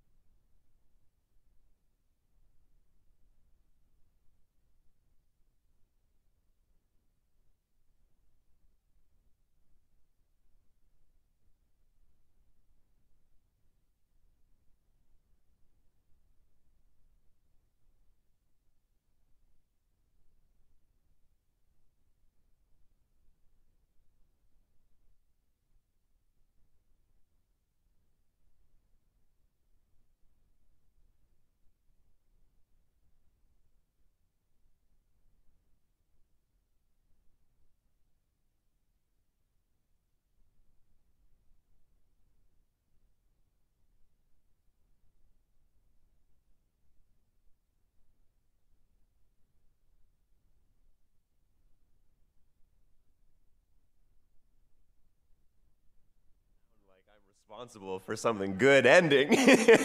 But welcome and happy Sabbath, everyone. It is good to be in the house of the Lord. Amen? I don't know if you are like me, and I was even talking with Brother Simba like him, where you woke up today, you looked outside, and with the weather that we are having, if you hadn't checked your app or the weather channel earlier this week, you thought, wow, it's going to be nice and warm outside today. But we have another, hopefully last little bit of cold here to endure. But it is good to be in the warm house of God today. And we know that He is blessing us. And if you came here and you had a tough week, today is the day, now is the time where you can just take a deep breath and thank God that you are here and you can just rest in the day, in the Sabbath rest that He's given us. Amen? Now, I don't know if you know this, but if you're visiting us for the first time here today, Hamilton Mountain is your new home. If you're looking for a church out there and you're saying you're new to the city or you're going to be new to the city here, and you're saying, well, maybe I'm going to go around see the different churches. Well, you don't need to go any further. God has brought you here for a reason today because this is the place where Jesus is making things happen. Amen? So I want to know today, are there any visitors in the house? If there's any visitors, can you raise your hand? Do we have any visitors today? Just in the back here? Can you stand up, my brother? What's your name? Happy Sabbath. Happy Sabbath. Peter? Yeah. Excellent. Well, Brother Peter, where are you visiting us from? Nairobi, Kenya. Amen. And are you staying in Hamilton now? Yes. Well, we welcome you all the way from Nairobi, Kenya, Brother Peter. Let's welcome him today, church. Amen. You may be seated. Do you have any other visitors here? Yes. Can you stand up? What is your name, my sister? Samantha. Sister Samantha. And where are you visiting from? Niagara Falls, so not too far. So whenever you want to make that long trip that isn't too long, you're welcome here at Hamilton Mountain. Amen? Amen. Thank you. Please send our greetings to the brothers and sisters in Niagara Falls when you return. And do we have any other visitors today?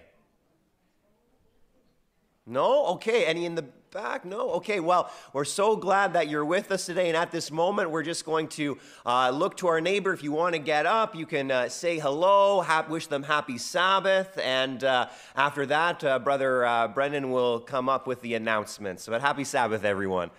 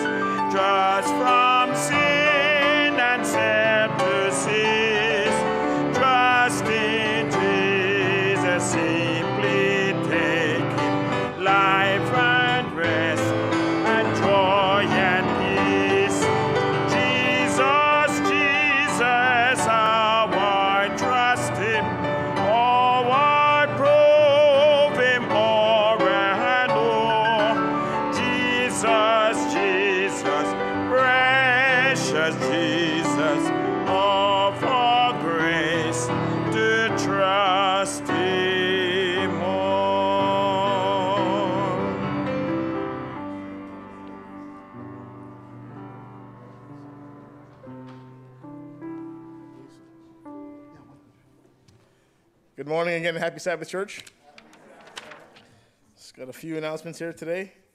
This month we've been, Black History Month, we've been highlighting a hero, I guess, in Black history. So today's feature is Barry Black.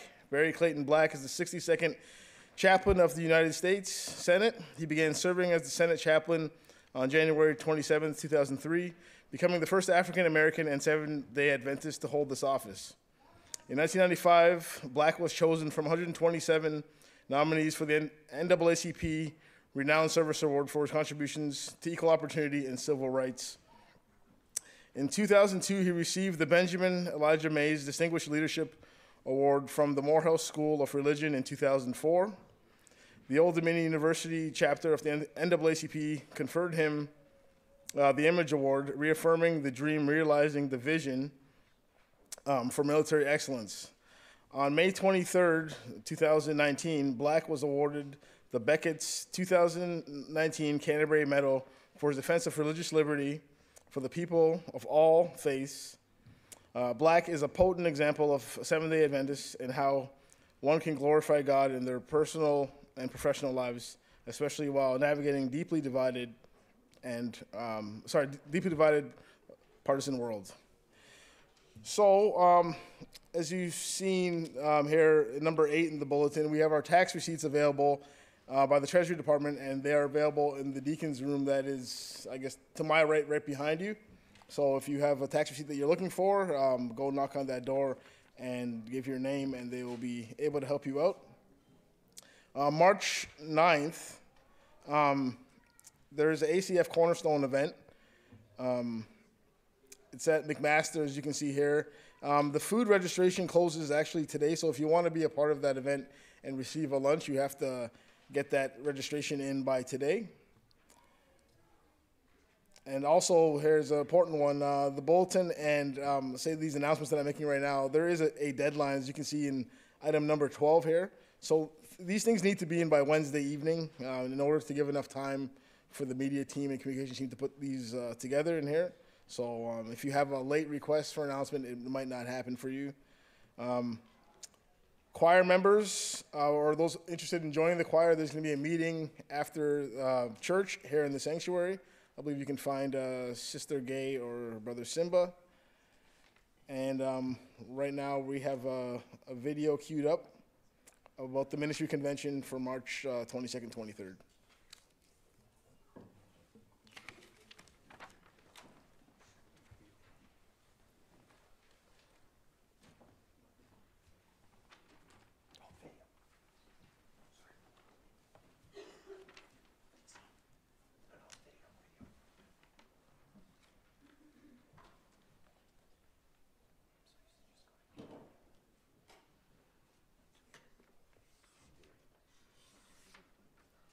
Experience spiritual enrichment at the Ministries Convention, featuring a lineup of renowned speakers. Be there to engage in captivating workshops designed to elevate every dimension of your ministry. Don't miss out on this transformative opportunity to be inspired. This will lead you to have greater connection with Christ, with fellow believers, and with your community. Come and be inspired to take your service to God to the next level. Be inspired, connect, network, fellowship, and grow at Ministries Convention. I look forward to seeing you there.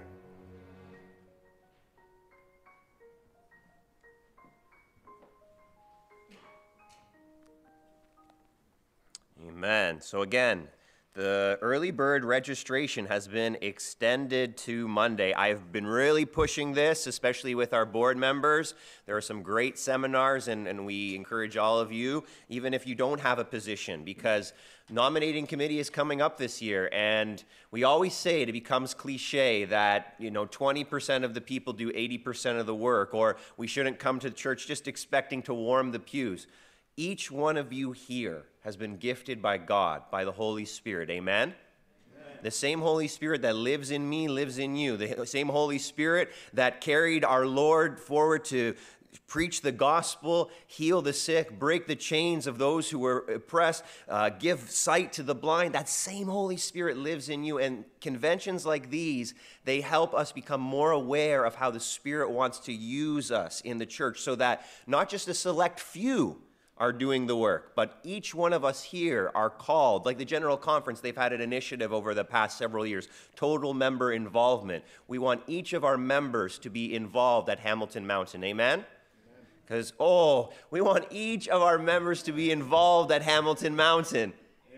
Amen, amen. I know it might put you out of your comfort zone, maybe you've been burnt out, but don't underestimate how God can revitalize your life by being active in service for his kingdom. So Monday, again, the early bird registration ends, and then on Tuesday, if you sign up, it will go from 75 to 95, and you can't call me to ask if the registration can go back to 75 because I'm not the conference president, nor do I ever want to be. So, so anyway, but with that being said, let's stand and pray together for the opening prayer.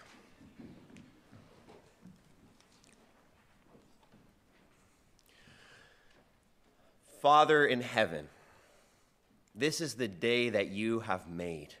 Let us rejoice and be glad in it. Father, as the sun is shining in this sanctuary today, we pray that the light of your Son Jesus would shine in our hearts.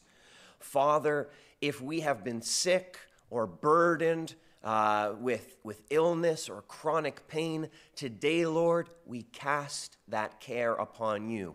If we have struggled with wondering how we will make ends meet, Father, today we know you are Jehovah Jireh, the God who will provide for us, but at this moment, we rest in you and we give that care to you as well. If we have been spiritually weak and famished throughout the week, we pray that through our praise and worship, the prayers offered, the words spoken, that you would revive our hearts this day. May we worship you as our King of Kings, our Lord of Lords, and may the Spirit that you have placed in each of us shine out from within our hearts, proclaiming that you are a God who is love. In Jesus' name we pray. Amen. At this time, you can be seated. Or hold on. Opening song, and then, so sorry about that. I'm just giving you some exercise. You can stand. Yeah, please remain standing as we go to our opening song, number 100. Great is thy faithfulness.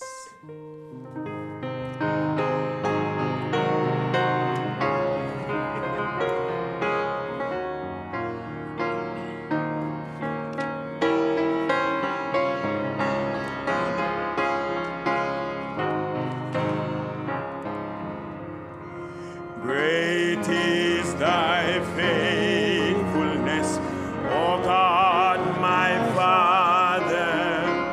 There is no shadow of turning with thee. Thou changest not thy compassion, they fail not. As thou hast been, thou forever wilt be. Great is thy faithfulness. Great is thy faithfulness. Morning by morning, new mercies I see. All I have needed, thy hand hath provided. Great is thy faithfulness, Lord, unto me. Summer and winter and springtime and harvest, sun, moon, and stars in their courses above.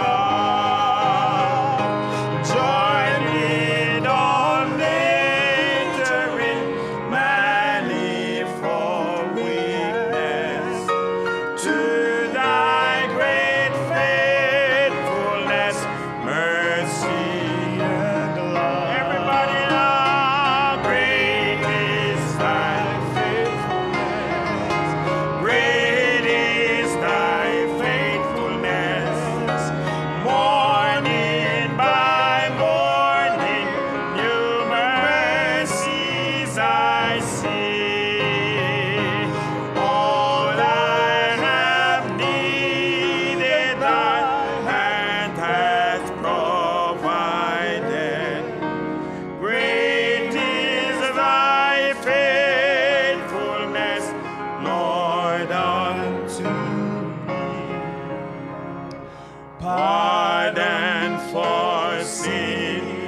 and the peace that endureth. Thine own dear presence to cheer and to guide. Strength for today and bright hope for tomorrow. Blessings all mine with 10,000 beside. Great is thy faithfulness. Great is thy faithfulness. Morning by morning, new mercies I see. All I have needed, thy hand has provided. 3 times. Great is thy faithfulness. Great is thy faithfulness. Great is thy faithfulness.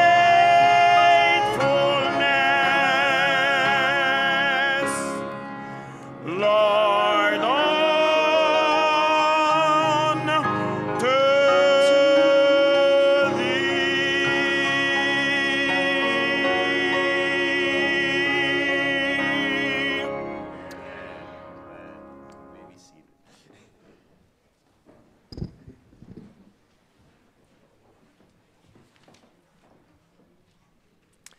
I don't know what happened. I was asking Brendan to do the second reading for me, but he vanished. So it's okay. I didn't want to do it for myself, but it's the second reading, as you'll see in your book. You're here. Oh, I already started. So it's okay. Yeah. The second reading for myself, my wife Cassandra Kern, my daughter Lydia Kern, moving from Ottawa East to Hamilton Mountain here. If you would still have me as your pastor, I will ask if there is a motion. It's moved. Is there a second? All in favor? Amen. Oh, the majority has spoken. You're not getting rid of me yet for those who didn't vote. Any opposed? All right. It carries. All right. So at this time, too, we have a high Sabbath because we have members in our midst that are not on the books, but are going to officially become members of the Hamilton Mountain Church today through profession of faith. So I want to invite, wherever they're sitting, to come up here and join me on the platform. Sister Yvonne, Sister Tando, Brother Everton, Brother Marco, come forward. Amen. And there is, I'm not going to go into everyone's story today, but there is a mixed multitude in terms of the reason for the profession of faith. Sometimes, as some of you may know, that we put out requests when we're told from members that they want to move their membership here to Hamilton Mountain. Amen. But we try to contact the church, and it's usually somewhere that's not in North America, and months and sometimes even years pass and we don't hear anything, and the only way we can get someone on the books is through profession of faith. So we have a couple of members that are coming in through profession of faith this way today. But also there are times in our life where either we walk away from the Lord and we return to Him. Sometimes we as a church, and I have to say, from some stories I've heard, we have let people down, even many, many years ago. And as a pastor, I say sorry when we, as a church, we've let our brothers and sisters down. But praise the Lord that even when we are unfaithful, He remains faithful, as the Bible declares, and He still holds on and has reached out to our brothers and sisters. And sometimes people come to me and they say, why I'm bringing this up is because sometimes they say, Pastor, I want to be rebaptized. And I will ask them in sincerity, and it's not that I'll deny anyone who wants to be rebaptized rebaptism, but we have some here today where we've had that conversation on the phone, and I say, okay, when you were first baptized, though, when you were first baptized, did you believe in the Lord Jesus? Were you not just doing it because your friends did it? You were going along, because that happens sometimes. And that's just going for a swim, when you're just getting baptized because someone else did. But when you really love the Lord and you realize that he loves you, you don't have to have a master's in divinity or anything like that. That baptism is meaningful. Amen? Amen. And we don't practice as some denominations, or in my former tradition, where we think the waters of baptism, when we have baptism, that those waters are holy. It is symbolic of the fact that our lives have been buried in the grave with Jesus. Amen? And when we come up out of the grave, we are saying the old man is put away. And you know what? Sometimes that old man, even after we come out of that watery grave, rears their ugly head. I've never met someone coming up out of the waters that is immediately perfect in terms of the rest of their life, if there is time. Mind you, when we confess our sins, the slate is clean. We're already seen as perfect in the beloved, Hebrews 10:14. But why I'm saying this is sometimes we have led people to believe that they need to commit some form of work, including making baptism a work, in order to be clean again. But when we practice foot washing, we're reminded that the words that Jesus spoke over us, the intercession that he makes for us now as our high priest, blotting out our sins, it is enough. So if you ever want to be rebaptized, amen, come and talk to me. But don't think necessarily that your first baptism is negated because you had a season in your life where you departed from the Lord. What was represented in that first baptism still carries forward to this day when you repent and you confess and believe in the Lord Jesus. Amen? Amen. So that is some of the cases today. So whether it's we couldn't find your name, or we did you wrong, or you're returning to the Lord this day, or a combination of some of that, today we rejoice as a church family because the family is growing. Amen? So I'm going to read the commitments here for the profession of faith. And when I read these, all you just have to say is, I do. And church family, this is an opportunity for you as well. When our candidates up here, from Brother Marco to Sister Yvonne to Sister Tando to Brother Everton, they're up here and they say, I do. You also can join them in saying, I do, reaffirming your commitment to the Lord. So I'll start in the beginning here. It says, I believe there is one God, Father, Son, and Holy Spirit, a unity of three co-eternal persons. Amen. I accept the death of Jesus Christ on Calvary as the atoning sacrifice for my sins, and believe that through faith in his shed blood, I am saved from sin and its penalty. Amen. I renounce the world and its sinful ways and have accepted Jesus Christ as my personal Savior, believing that God, for Christ's sake, has forgiven my sins and given me a new heart. Amen. I accept by faith the righteousness of Christ, my intercessor in the heavenly sanctuary, and accept his promise of transforming grace and power to live a loving, Christ-centered life in my home and before the world. Amen. I believe that the Bible is God's inspired word, the only rule of faith and practice for the Christian, and I covenant to spend time regularly in prayer and Bible study. Amen. I accept the 10 Commandments as a transcript of the character of God and the revelation of his will. It is my purpose by the power of the indwelling Christ to keep this law, including the 4th commandment, which requires the observance of the 7th day of the week as the Sabbath of the Lord and the memorial of creation. Amen. I look forward to the soon coming of Jesus and the blessed hope when this mortal shall put on immortality. As I prepare to meet the Lord, I will witness to his loving salvation, and by life and word help others to be ready for his glorious appearing. Amen. I accept the biblical teaching of spiritual gifts and believe that the gift of prophecy is one of the identifying marks of the remnant church. Amen. I believe in church organization It is my purpose to support the church by my tithes and offerings and by my personal effort and influence.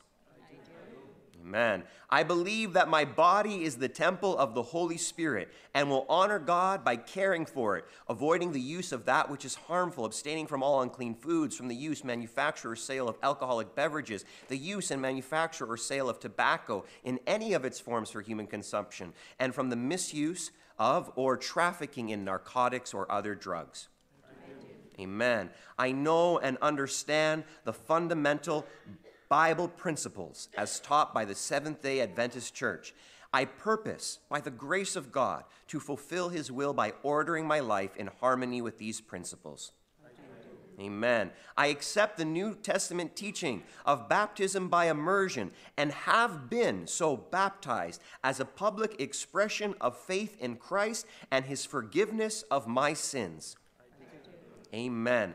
I accept and believe that the Seventh-day Adventist Church is the remnant church of Bible prophecy, and that people of every nation, race, and language are invited and accepted into its fellowship. And I desire to be a member of this local congregation of the World Church, the Hamilton Mountain Seventh-day Adventist Church. Amen. At this time, let us congratulate and welcome the new members of the family.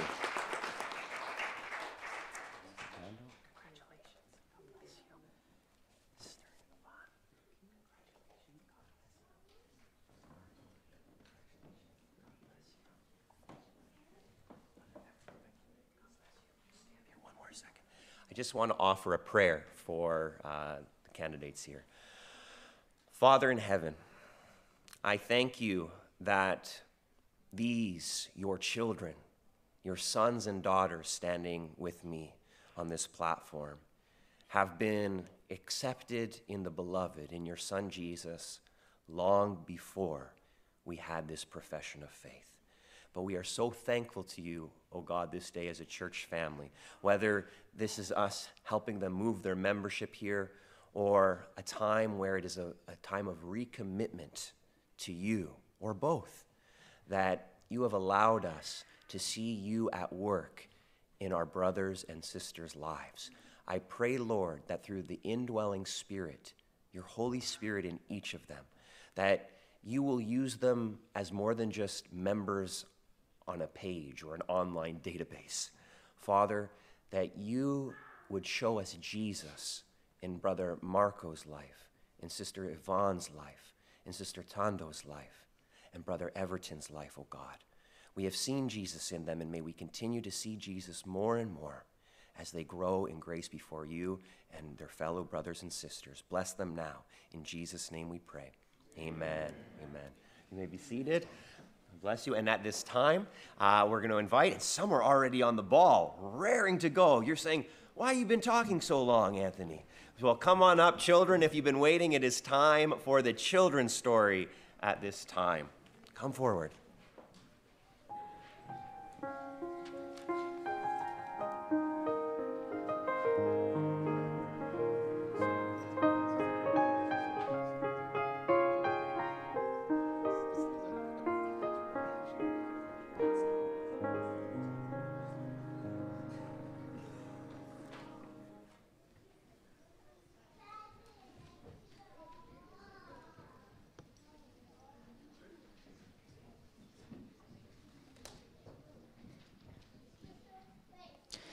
Good morning, boys and girls. Ooh, let's try that again. Good morning, boys and girls. Good morning. All right. So, today's story is called Mr. Brown and the Reese's Pieces Peanut Butter Candy. Anybody have a favorite chocolate? Yes. Okay, just tell me one. What's your favorite chocolate? I forgot the name of it. Okay. Does it have caramel? Does it have any fruits? Describe it. It's like when you eat it, and inside it's like all bubbly. Arrow? Yeah. Oh, okay. Island Bar. It has caramel and some coconut inside? Tootsie Roll. Chocolate milk. What chocolate do you like? Marshmallow chocolate. Anyone else? Arrow and milk cook bar, and my favorite candy is bubble gum. Okay. All right. So this story, as I said, is called Mr. Brown and the Reese's Pieces Peanut Butter. So in this story, Mr. Brown is an elderly man. He lives on his own, and he gets the types of services where any of his meals that he needs is delivered, or any of his groceries are also delivered to his home. Mr. Reese didn't have any kids, and also in this story, there is a character named Isabella. Now, Isabella was a single mom, and she worked part-time at the grocery store. So one day, Mr. Brown decided that he was going to take a walk in his neighborhood, and he passed by the local grocery store. And for whatever reason, he decided that he was going to go in the grocery store just to look around and see what's in there. And when he went there, he saw the cashier, Isabella. And he noticed that, she always wore a smile on her face. She seemed to be very pleasant to all the people that she was checking out at the grocery store. So Mr. Brown said, I want to approach her, but he didn't know how to, because he really didn't need anything in the grocery store because he got everything delivered to him. So Mr. Brown decided to pick up a chocolate bar. What do you think that was? The Reese's. All right. So he picked up the chocolate bar and he approached Isabella, and Isabella said, good morning. How are you? How's your day? And the one thing with Mr. Brown is that because he was a little bit older, his hand coordination wasn't the best. So when he tried to take out the money to give to her to pay for the chocolate bar, his hands would shake. And so he had all these coins, and they would drop on the floor, and he had a hard time passing the money to Isabella. Now, I don't know if you've ever gone grocery shopping with no questions right now. So, okay, what's the statement? When I was younger, my grandpa used to have shingles, so he couldn't be able to drive us to school. Oh, okay. So, now, if you have any of you guys, just with the raise your hand, have you ever gone to the grocery store with your parents? Yeah. Okay. So do you ever look at the line and see which line is going the fastest? Yeah. Okay. So in this situation, because Mr. Brown had a difficult time, the line that he was in took a lot longer because he had to pick up all the change that he was dropping on the floor. And some of the people who were in the line behind him started to get very frustrated. They were rolling their eyes like, oh, come on. They were looking at their watch. And Isabel noticed that the people were getting a bit frustrated. So what she did when she noticed that he came back to buy some chocolate bar, she took her little sign. So there's a sign sometimes that the cashiers put at the end, and it says close, go to the next line. So every time Mr. Brown would come to her checkout, she would put that sign there. And then what she would do is when his hands are shaking, what she did was she would put her hands underneath his, and that way it wouldn't shake, and then she would help to take the money out. And during that time, they would, she would talk to him briefly, not like 15 minutes or 20 because she was working, but she would take the time to get to know Mr. Brown. And so over a period of time, Mr. Brown would come once a week, then he would come twice a week, then he would come 3 times a week. And the only thing he kept buying was this peanut butter Reese's Pieces candy. So one day, Isabel noticed that Mr. Brown wasn't coming to the grocery store. 1 week went by, 2 weeks went by, 3 weeks, a month. And she started to wonder if he was okay, what was going on. Now, Isabella remembered that in one of their conversations, Mr. Brown had told her where he had lived. And so she hesitated a little because she didn't want to just show up at somebody's house. But then she was really concerned about him. So she went walking in the neighborhood and she looked out for the houses and she saw the house, how he had described his house. And she went and she knocked on the door and somebody answered. And she's like, "Hi, my name is Isabella. I was wondering if Mr. Brown lives here." And so the person said, "No, Mr. Brown doesn't live here. Actually, we just moved in not too long ago. But I remember that the person who sold us the house, had Mr. Brown in the paper.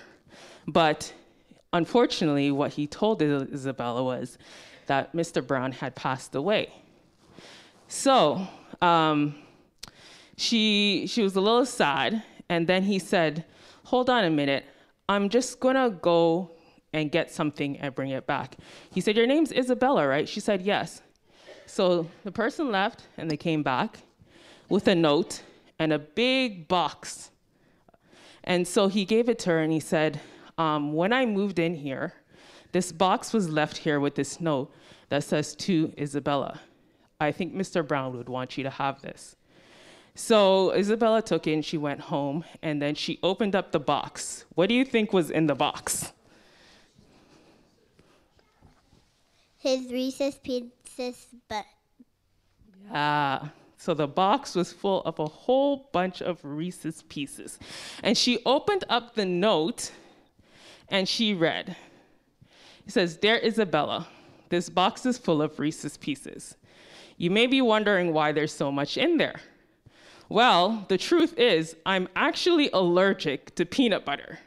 I didn't really need the Reese's Pieces, but I saw it as an opportunity to meet you and have a conversation with you.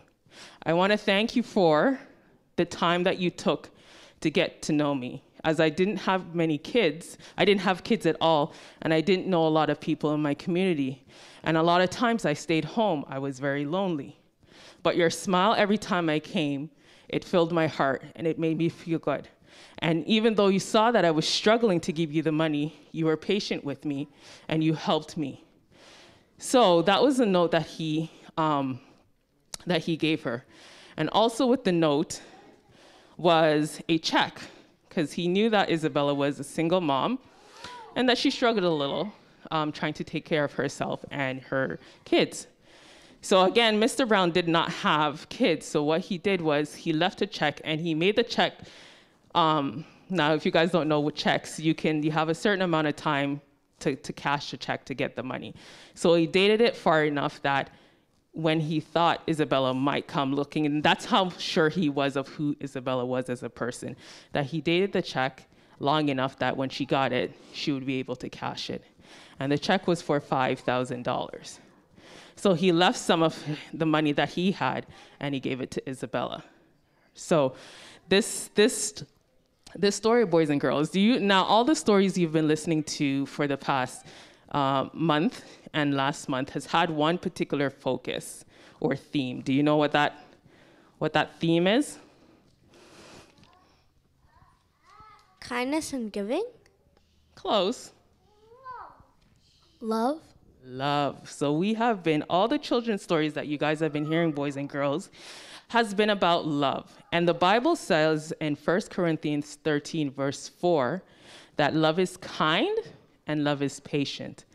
And boys and girls, you have the opportunity to show ways in which you love one another. And sometimes it doesn't have to be verbal, it doesn't have to be something big. It could just be taking the time to be loving and patient and kind to somebody. And this is what Isabel did. She didn't do anything big or special, but she saw an opportunity to get to know somebody and to make them not feel very uncomfortable in the grocery store. And that led to, in ways it led to God also blessing Isabel for being an instrument of love towards somebody else. So as you go through the coming week, I want you to think about ways in which you can be patient and be kind so that you can show the love of God to others, okay? Did anyone take away anything from this story or want to share anything? Nope? Okay, so we'll end off with prayer. Who wants to pray? Okay, we'll have two prayers. Okay, if you could close your eyes and bow your head. Dear Jesus, stay and please and thanks for the stage and neighbor. Amen. Dear Jesus, thank you for this wonderful day that you given us, and please help us as we have a good day today, and please help us all to be good. In Jesus' name we pray, amen.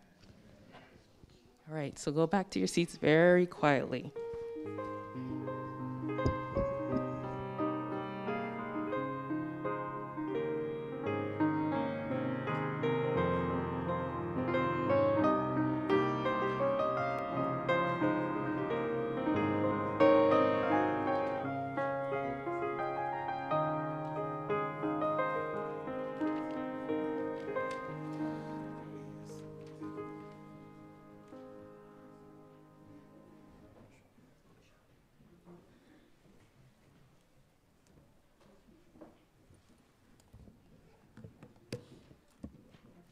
Happy Sabbath. Oh. Happy Sabbath, Church. Today's offering is for the local conference advance. Our offertory reading is given by Miss Heather Thompson Day, who writes, "The other day, I sat down on a plane and listened carefully as the flight attendant gave the safety instructions for the flight. Though I have flown before, that day, the words in the safety demonstration struck me as I listened. The flight attendant said the typical line about what to do in case of an emergency in which there's a loss in air pressure in the plane, which is to put your mask on first before stopping to help those around you. Clearly, even in our daily lives, we are best able to give back when we first take time to steward our own health, finances, and relationships, among other things. The Word of God says, each of you should use whatever gifts you have received to serve others as faithful stewards of God's grace in its various forms. If anyone speaks, they should do so as one who speaks the very words of God. If anyone serves, they should do so with the strength God provides." 1 Peter 4, verse 10 and 11. What gifts has God given you? Think back on this week and consider what ways the Lord has blessed you, your family, or maybe your work. Now think about what you can be as a blessing to those around you. Our conference advance goes to support the network of churches in our region so we can be God's hands and feet through ministries like evangelism and summer camps. Today, let's give with open hearts. Can the deacons please come forward?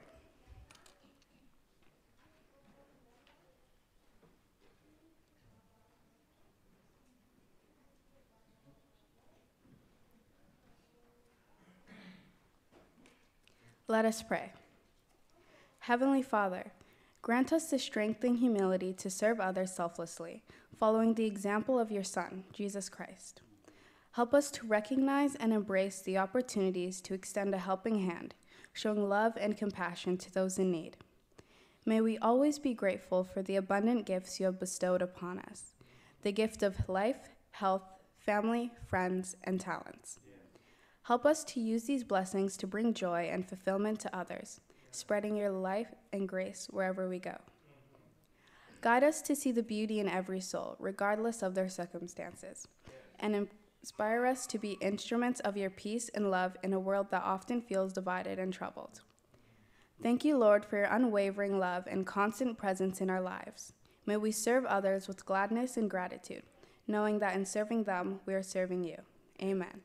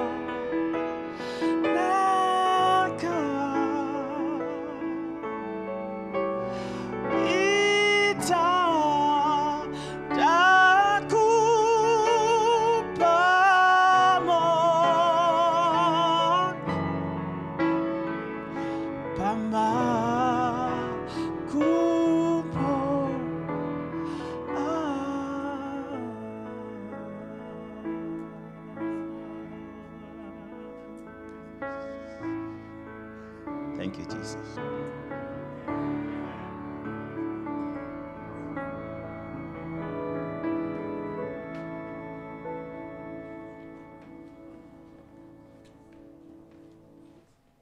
Good morning, happy Sabbath. Today's scripture reading will be from Jeremiah 48.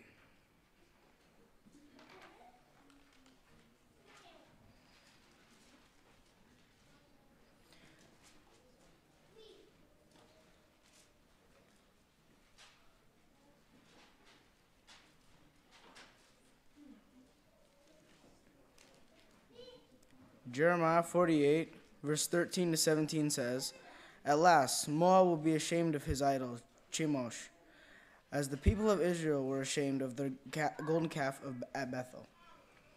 You used to boast, 'We are heroes, mighty men of war,' but now Moab and his towns will be destroyed. His promising youth are doomed to slaughter, says the king, whose name is the Lord of heaven's armies. Destruction is coming fast from Moab. Calamity threatens ominously. You friends of Moab, weep and cry.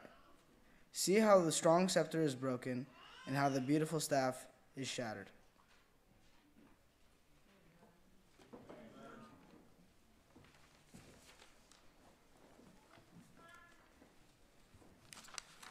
Happy Sabbath, church. Happy Sabbath. It's time for a garden of prayer, and we usually invite the church members to come down to the front to pray. But what I'd like to do for a moment is just tell you why, because sometimes, even as Christians, you go through difficult times. And I don't know what your week was like this week, but God knows. And so what we like to do is to invite you to come down. If you have something special you want to present to God, the best place to be is at the feet of Jesus. And so if you want to come down to the altar, and I want to invite you down as we lift our hearts to God in prayer. And those of you who not coming, please kneel where you are if possible so we can pray.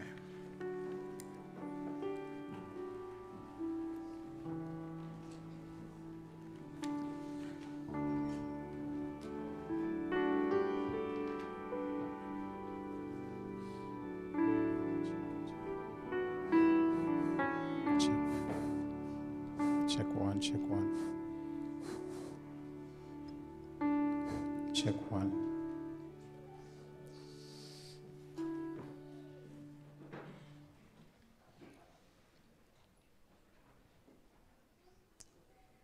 Our Father, who art in heaven, hallowed be your name this morning, dear God. In your name there is power. In your name, Father, there is forgiveness. In your name, dear God, there's grace. In your name, there's mercy. And so, God, we come before you this morning shouting, hallowed be your name. Father, we recognize today that we are not even worthy to still use the words, hallowed be your name. But we thank you that one day, a long time ago, you went to Calvary's cross and gave us the opportunity, as Paul said, to come boldly to the throne of grace, and we can shout aloud because we are covered by the blood of Jesus Christ. Hallowed be your name. This morning, God, your church bow before you. Father, your church bow before you because you've given us that grace. You've given us health. You've given us strength. You've given us wisdom. You've given us understanding. You place food on our tables. We got so much to be grateful for today, dear God. So we come before you thanking you this morning, Jesus. And Lord, at the same time, with broken hearts, we remember those who do not have anything. Father, with broken hearts, remember those who right now, as we speak, there are bombs falling on their homes. Father, right now, as we speak, remember those who are refugees, who have nowhere to go, moving from place to place because they don't have a place to call their homes. Father, in this country, we got so much to be grateful for and so much to be thankful for, dear God, amidst the little problems we go through. So, God, we want to ask you to help us to be grateful. I pray this morning, dear God, for those kneeling at your footstool this morning, those who came up to the altar to pray before you, God. Father, you know why they came up here. I don't know. You know their troubles. You know their joys. You know their sorrows. And Father, you know why they left the benches to come before the altar to pray to you today. And Father, whatever the reason is, I pray this time that you would hear their prayer. Father, those who didn't come, But those who are kneeling at the benches this morning, I pray a special prayer for them also, dear Jesus. Because we all children of your grace. This morning, Father, there is a word you have for us through your manservant, Pastor Kurt. We've heard him before, dear God, and you've used him to burn holes in our hearts. So this morning, Father, I ask in a special way that he wouldn't hold back, but he would preach the thus said the Lord, dear God, so our hearts would be drawn closer to you. Forgive us, God. Father, if we have sinned against you, forgive us. If we have sinned against our fellow men, dear God, forgive us. And this week, dear Lord, as a new week just now would start, may we be a blessing to somebody this coming week, Father. Help us, God, not just to accept blessings, but to be blessings to others, so that men and women may see our good works and glorify our Father who is in heaven. We praise you this morning, God, for you alone are worthy of our praise. You alone are worthy of our worship. In Christ's holy and in Christ's precious name we pray. Praise God. Amen.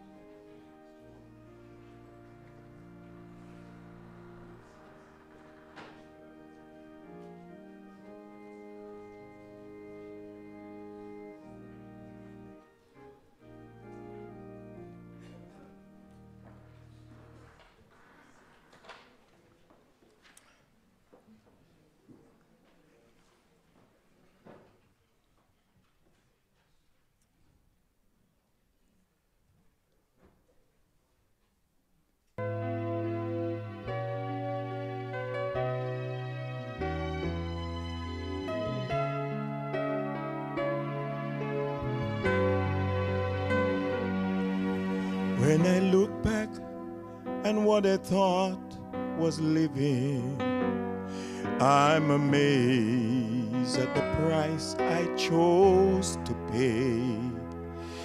And to think I ignore what really matters, 'cause I thought the sacrifice would be too great.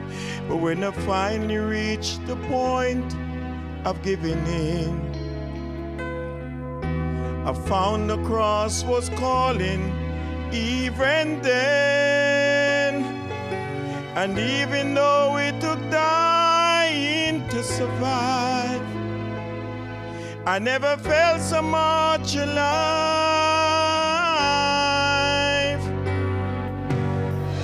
For I am crucified with Christ, and yet I live. Not I, but Christ will live within me. His cross will never ask for more than I can give. For it's not my strength, but His. There's no greater sacrifice. For I am crucified with Christ, and yet I live. As I hear the Savior call for daily dying, I will vow we need the weight of Calvary. Let my hands surrender to his piercing purpose that holds me to the cross, yet set me free. I will glory in the power of the cross, and the things I count as gain, I count as loss. But with his sovereign eye, I identify, and by his resurrection power, I'm alive. For I am crucified with Christ, and yet I live. Not I, but Christ will live within me. His cross will never ask for more than I can give. For it's not my strength, but his. There's no greater sacrifice. For I am crucified with Christ, and yet I live. For I will offer all I have, so that his cross will not in vain. For I found to live is Christ, and to die is truly gain. For I am crucified with Christ, and yet I live. Not I, but Christ will live within me. His cross will never ask for more than I can give. For it's not my strength, but his. There's no greater sacrifice.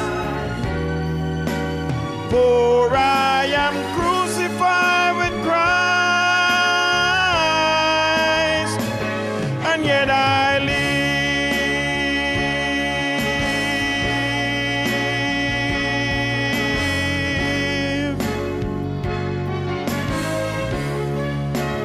For I am crucified with Christ, and yet I live.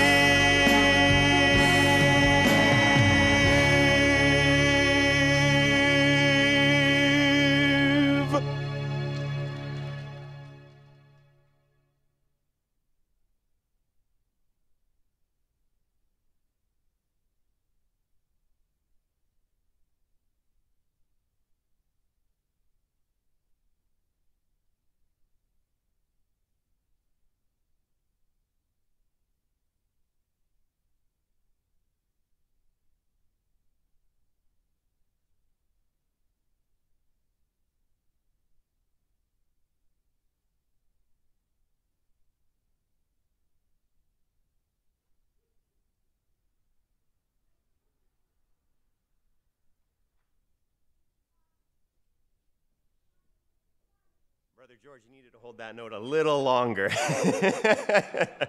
But praise the Lord, that was a blessing to hear. Amen.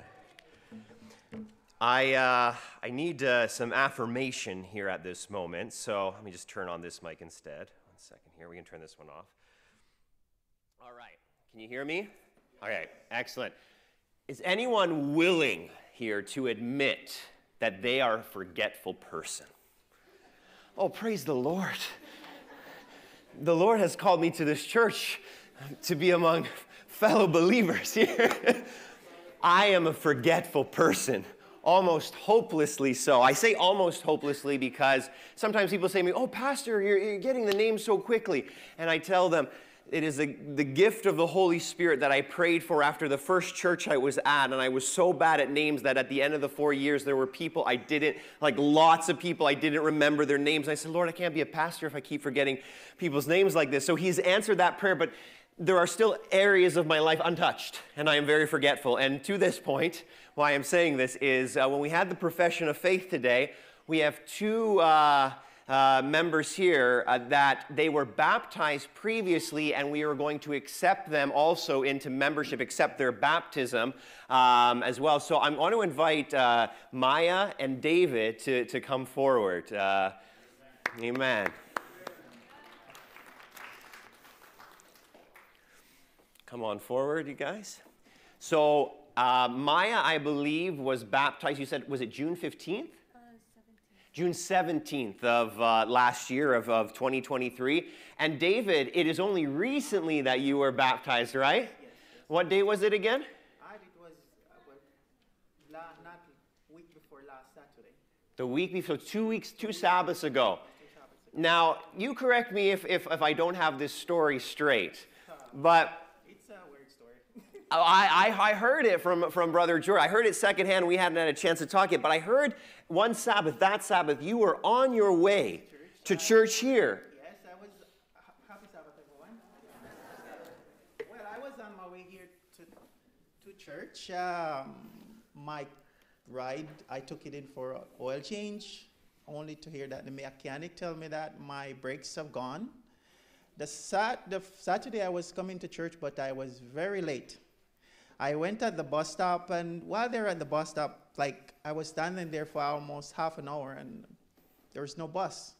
So I started looking around, and I looked over across a graveyard, and I saw this little church. And I said, that looked like an Adventist church. I got out of the bus stop. I said, I'm going to walk down there. I walked down there and opened the door, went inside, only to see that, yes, it was an Adventist church. I lived across the street for 4 years. I never knew that there was an Adventist church. I already told Pastor that I want him to baptize me. But while sitting there in the seat, the pastor was preaching, and something was on me, like such burden was on me that I couldn't stop crying. My hands were trembling, I was sweating from all over. And I think he recognized it, and he came over, he stopped the sermon and came over and he said, do you want to be baptized? And I said, yes. He said, when? And I said, now. Amen. Yes. And I am happy that, yes, the decision wasn't made by me to get baptized in that church, but it was, as you say, prophecy fulfilled. And I'm happy that I'm no longer a visitor, but I am a member, and I hope that the people who saw me that day, who never knew me, my baptism was an example, and I hope that many people would have, follow. Like you come to church 2 times, 3 times as a visitor. The 4th or 5th time, you're not a visitor anymore. Amen. Amen. I put up my hand the first time. The second time, I was saying to myself, who am I? I'm not a visitor. I know this church now, and people here saw me come in and out. I'm no longer a visitor. Who am I? I'm just floating around. And I don't think God need any floaters. Amen. And I chose to follow him and put him first. Amen. And amen. That's my story. Amen. Amen. Amen. So I said, it was actually Brother George who told me that story, and I wanted it to be known because, I don't know, there's some weird people out there that would be upset because they didn't get to baptize, but I'm not upset. I praise the Lord that, when David came to me, he shared his story of how he grew up in the church. We went through the vows together, and we were going to baptize him this Sabbath, but God had other plans, and we surrendered to the plans of the Lord, and God had plans for Maya and baptizing her. Was it at Kingsway College that Pastor Charlie baptized her? So at this time, including those who, I forgot to do this as well, speaking of forgetfulness, those who we accepted through profession of faith, those who have been baptized recently and in the last year, and those through profession of faith, is there a motion to accept them into membership? It's moved, it's seconded, all in favor, just wave your hand, welcome. Amen. Let's give God praise for what he's done. God bless you, Sister Maya. God bless you. And Brother David, God bless you. Please don't feel. Oh, I don't feel bad. You don't feel bad that I feel bad. God is at work. Amen. All right. Well, let's pray, and we will jump into the message for today. Father in heaven, you are a good God, and I thank you for the way that you have worked in our church family. Even when we have not seen it, we have heard testimony today of how you have worked, and we thank you for Maya and David, how you have shown them your love, your grace, and mercy, and for their commitments to you through baptism. And Father, as we are now about to enter into the message, I pray that you would use me, because I am an imperfect vessel, but your Spirit is perfect. And so speak through me, in spite of me, and may we be brought closer to your throne through this time in our service together. In Jesus' name we pray. Amen. All right, so today we are continuing our sermon series, A Lament for the Church. There are things, as I've said, as Adventists, that we need to unlearn because we have not found them in Scripture, some practices and ways of living as Adventists that have gone against our calling as his people, and we need to relearn from the Word of God the call that he has for our life. The message today is titled Noble Idolatry and Interpretation. Is there such a thing as noble idolatry?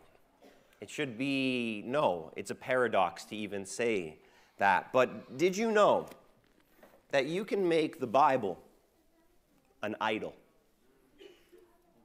You can make the Bible an idol. How, you say? The purpose of this book is to reveal to us the Word of God. And the Word of God is more than just words on a page. We are told in John chapter 1, in the beginning was the Word, and the Word was with God. Jesus is the Word of God.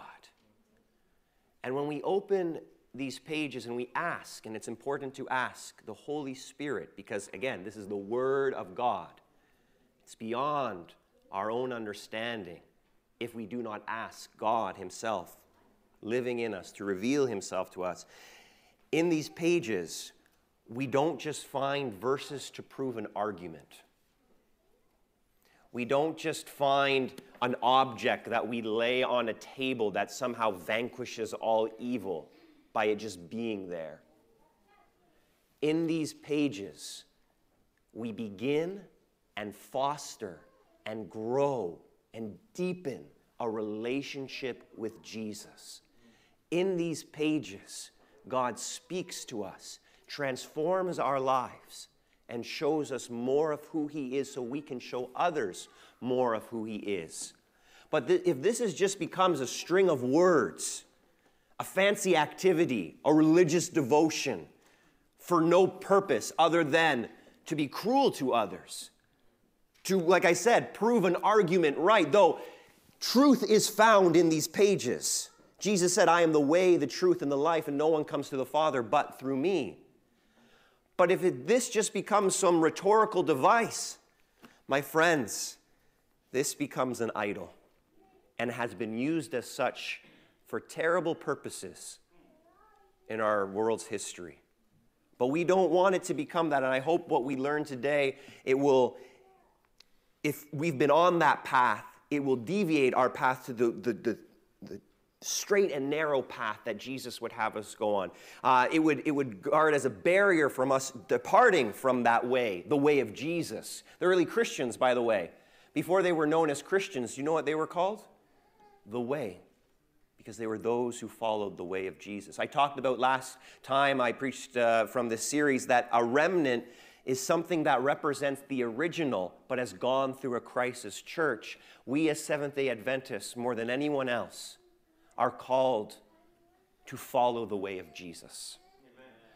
So today I'm hoping we will depart from forms of idolatry that have crept into even our understanding of Scripture, how we teach and maybe preach it, and the ways in which we live as a people will not follow the other paths that are quote-unquote Christian but have no founding in Scripture. And I'll tell you more what I mean as we go. I want to do a thought exercise. I've done it with our young people at one of our Friday nights. If you join us for Friday nights, or sometimes even Wednesday nights for prayer meeting, you get a preview sometimes into the sermons that will come in months or weeks ahead. But I want to do a thought exercise with you. So for the young people, this will be a little bit of a review. But in the Sermon on the Mount, Jesus says some interesting words in chapter 5. That's where we're going to go next. But it invokes a question for us. Actually, I should have put this one first. The question is, does God change? I've heard no. Amen. We're told in Malachi, I am the Lord. I do not change. That is why your descendants of Jacob are not already destroyed. I am the Lord. I do not change. It is affirmed repeatedly other places in Scripture as well. But I want you to read this verse in Matthew chapter 5, verses 38 and 39 with me. Jesus says, you have heard the law that says the punishment must match the injury, an eye for an eye and a tooth for a tooth. But I say, do not resist an evil person. If someone slaps you on the right cheek, offer the other cheek also.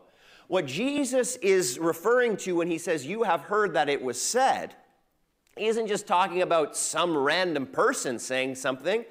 It was himself before he was God incarnate, God become flesh, God taking on the form of humanity, who said to Moses and the children of Israel gathered at Sinai, laying out the law before them.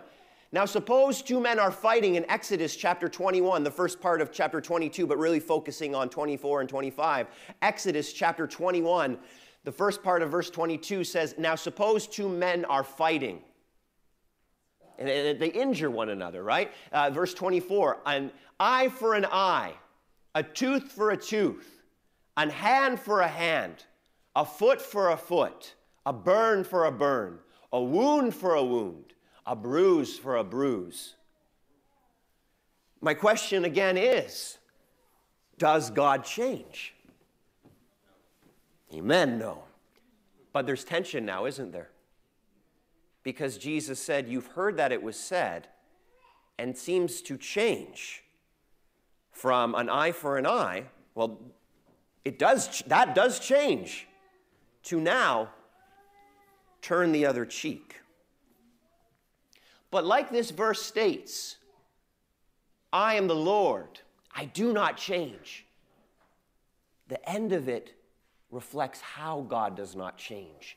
Because God doesn't change, he says through the prophet here, that is why you descendants of Jacob are not already destroyed. When I asked you the question, does God change? Whether you know it or not, your bias, and we all come to the Scriptures with a bias or a presupposition, is another way to say bias. Your biases, your presuppositions will inform how you answer this question. When you open these pages, when I talk about making the Bible an idol, when it is not intended to be that, but to be the way in which we find the Word of God, we find Jesus, we enter into relationship with Him. Sometimes the way we have been raised, the past traditions we have come from, or maybe even our parents or grandparents, that things still filtered in that didn't have their foundation in Scripture, whether we know it consciously or unconsciously, that's why presupposition is a good word because it covers all of that. We have this background, our life experiences that impact how we read the words on this page. The God that we read about.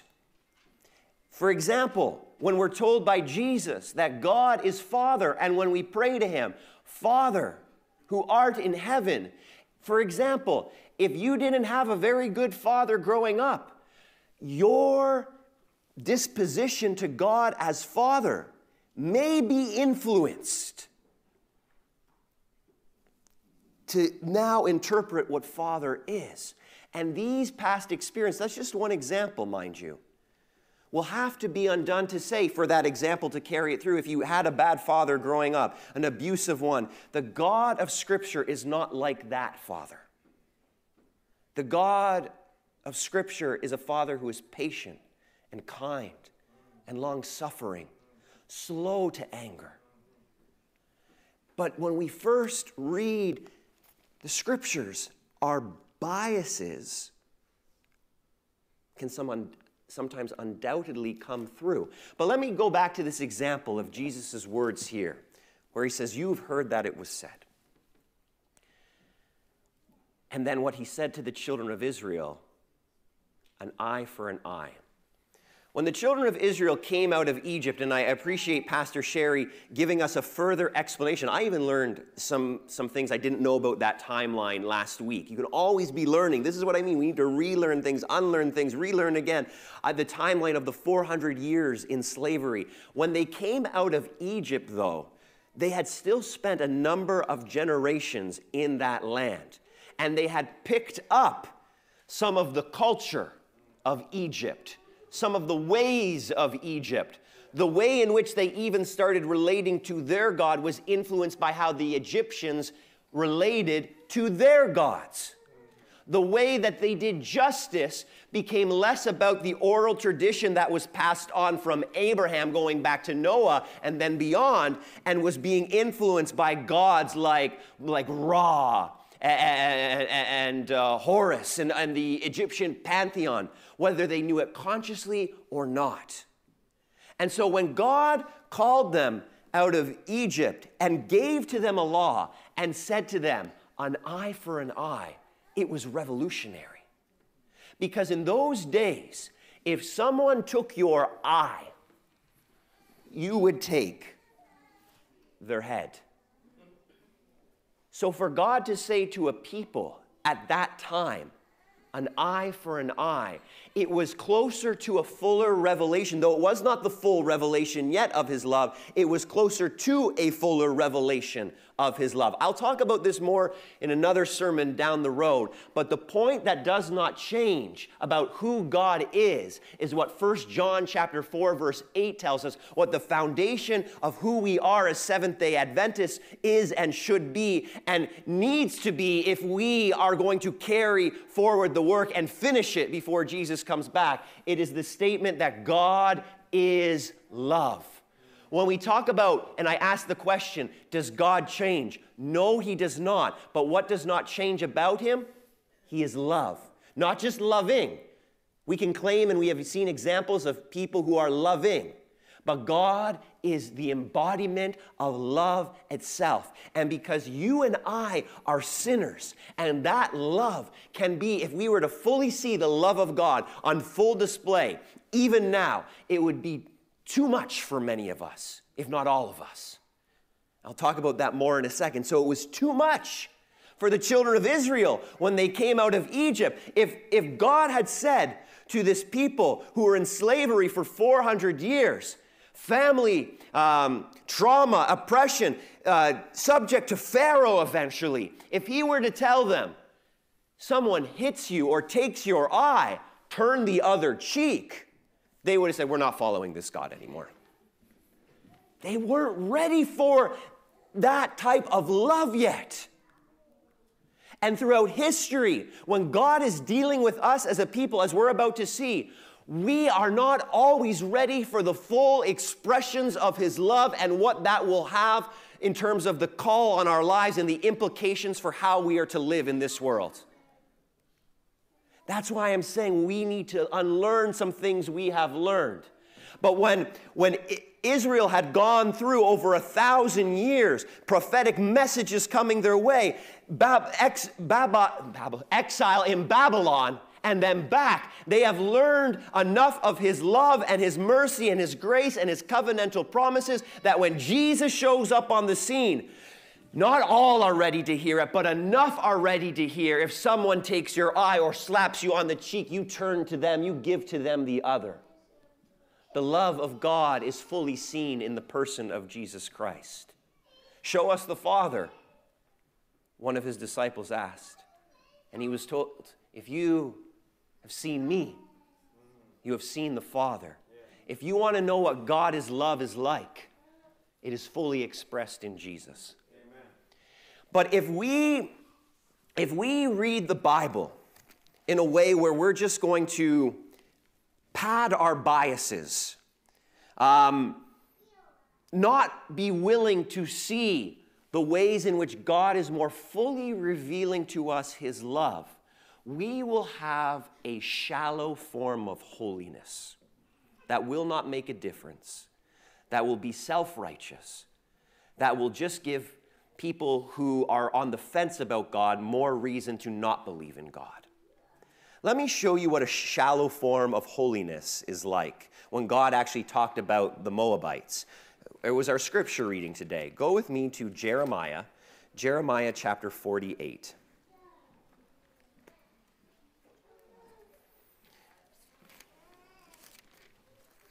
Jeremiah chapter 48, starting in verse 13.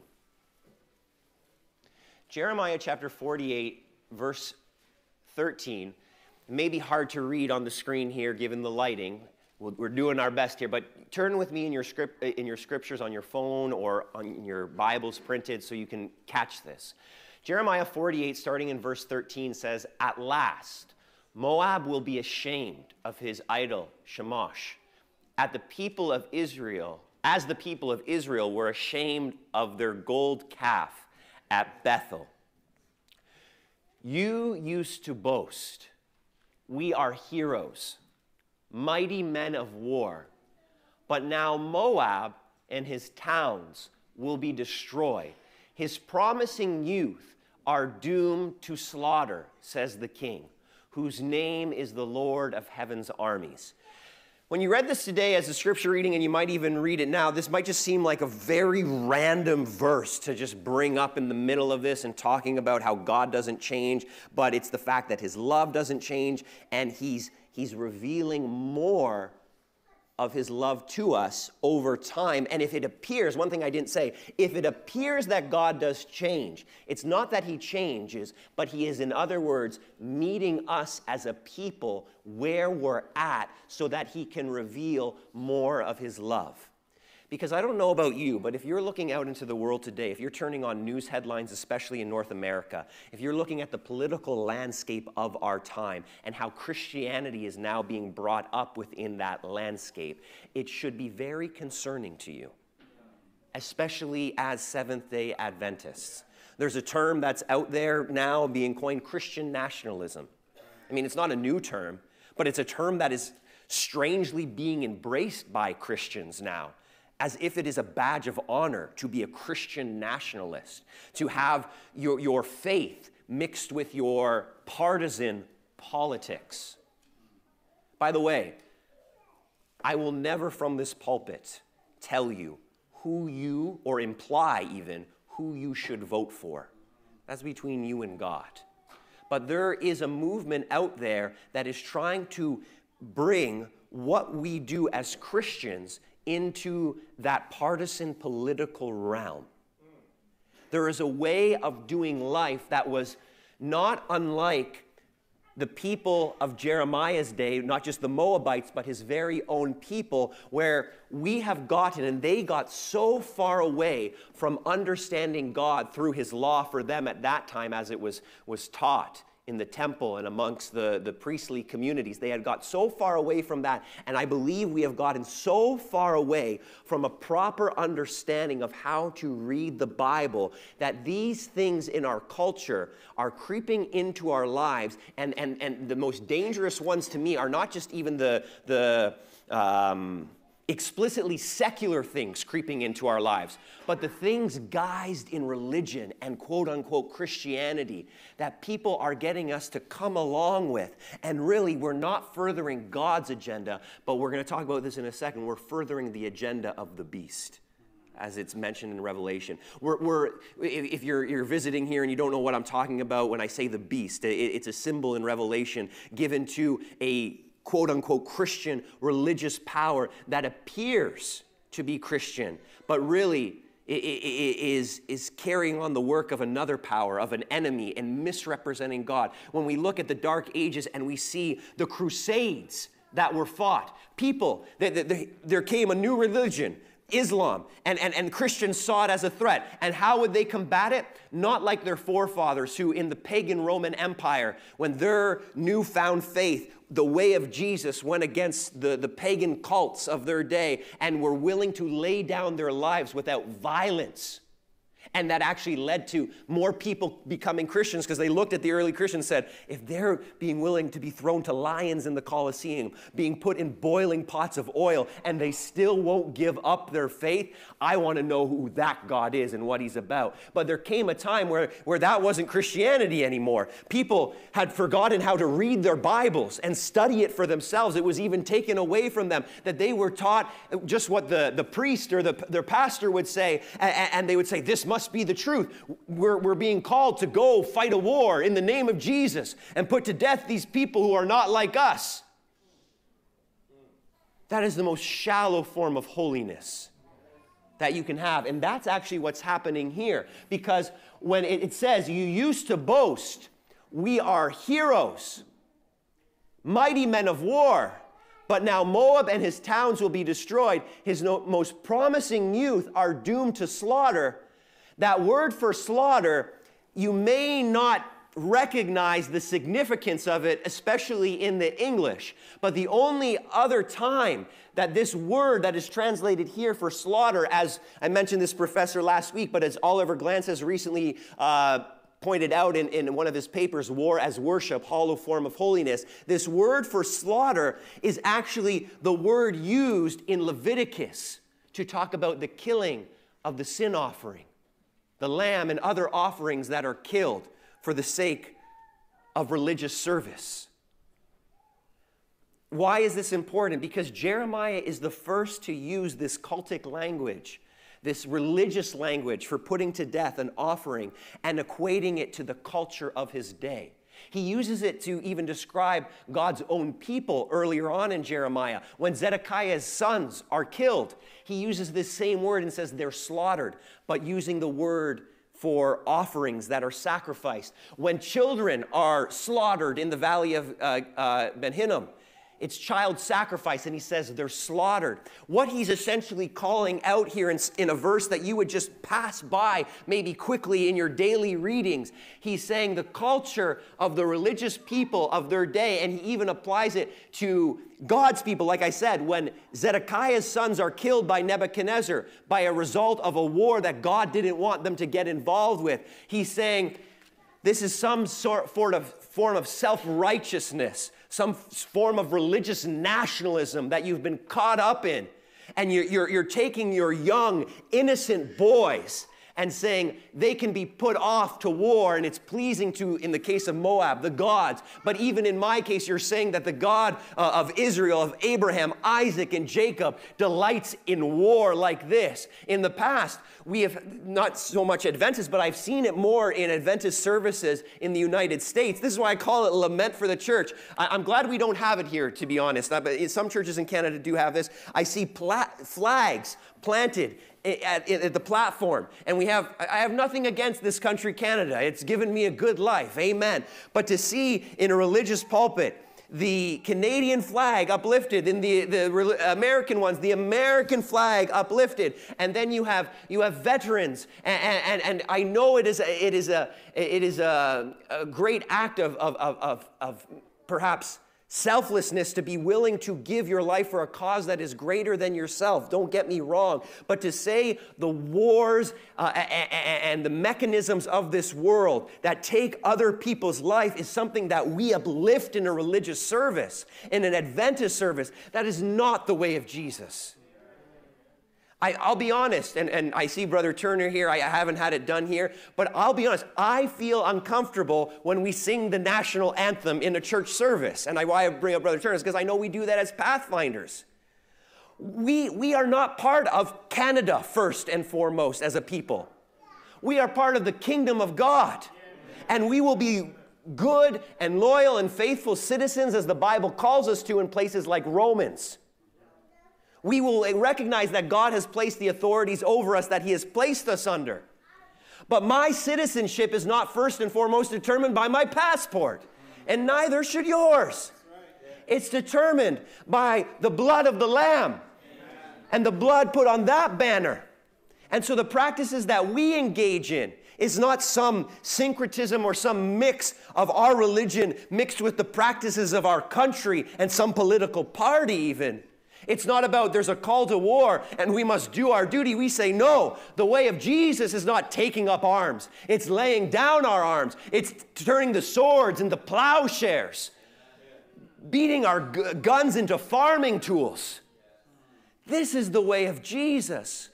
But it has become something in our culture, especially to our neighbors of the South, but it's bleeding into our culture where this way of war and fighting for our Western culture in America and Canada and this patriotism is hand in hand with our Christianity.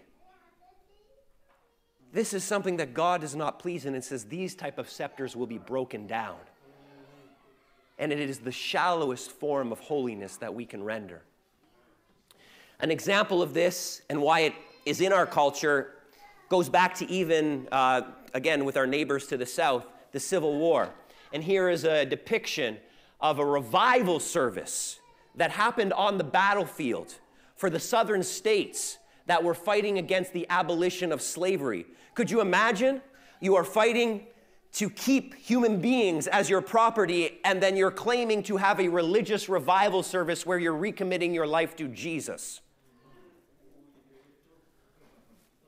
It makes no sense to me, but this has happened. And why was it allowed to happen? Because Christians opened their Bibles and used it as an idol. They didn't use it as the way to meet Jesus and have their lives changed. But they used it as a way to fuel their prejudices and their biases and their un-Christ-like behavior, and had religious services before they were about to go to war and for the cause of making other human beings, black Americans, black African Americans, their property. God have mercy.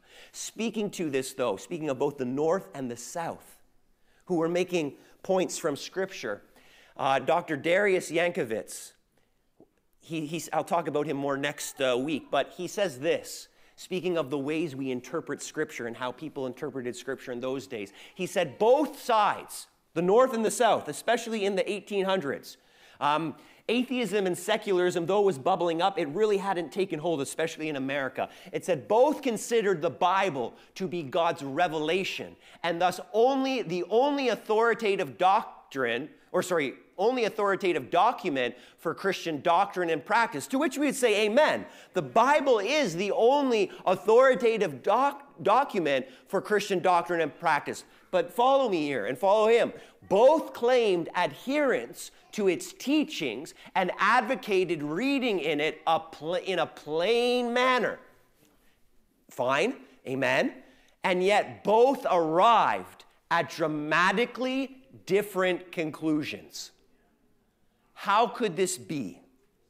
The most probable answer to this question lies in the two related but divergent approaches to hermeneutics. Hermeneutics is a fancy word to talk about how you understand something, how you interpret something. So biblical hermeneutics, how you interpret the Bible. Adopted by these two groups. At the risk of oversimplification, but for the sake of clarity, I would like to label these two approaches as static and dynamic. A static, as you see here, literalistic reading versus a dynamic literal reading. Static and dynamic hermeneutics. A static hermeneutic stops at the level of the text, thus embracing a literalistic approach to controversial biblical passages. Let me give you an example. A woman must not speak in church. You heard that say before, but we allow our sisters to come up here and speak a good word, amen? But that's an example of a static, literalistic interpretation of the text. Such a reading of the text is then considered to transcend all cultural barriers and its conclusions to be applicable. It does something with the Word of God that the Word of God himself did not do with his own words. An eye for an eye, a tooth for a tooth. The cultural limitations of God's people at that time did not allow God to give the full revelation of his love. Turn the other cheek. We are not a people of violence. But there came a time where the culture was right and ripe for it. At the fullness of time, where not only he would give his life for us, the ultimate expression of his love, but give us practical teachings on how we care for a neighbor. If someone demands your shirt, you give it to them. If someone takes your cheek with a blow, you turn the other. Radical ways of living out the gospel. But this plain, static reading it transcends rather cultural barriers and its conclusions to be applicable at all times and to all men. Page 92, before continuing, it is necessary to distinguish between the terms literal and literalistic, because I say we should read our Bible literally, except in the cases like Revelation where we are told these are symbols that we need to find the literal application for.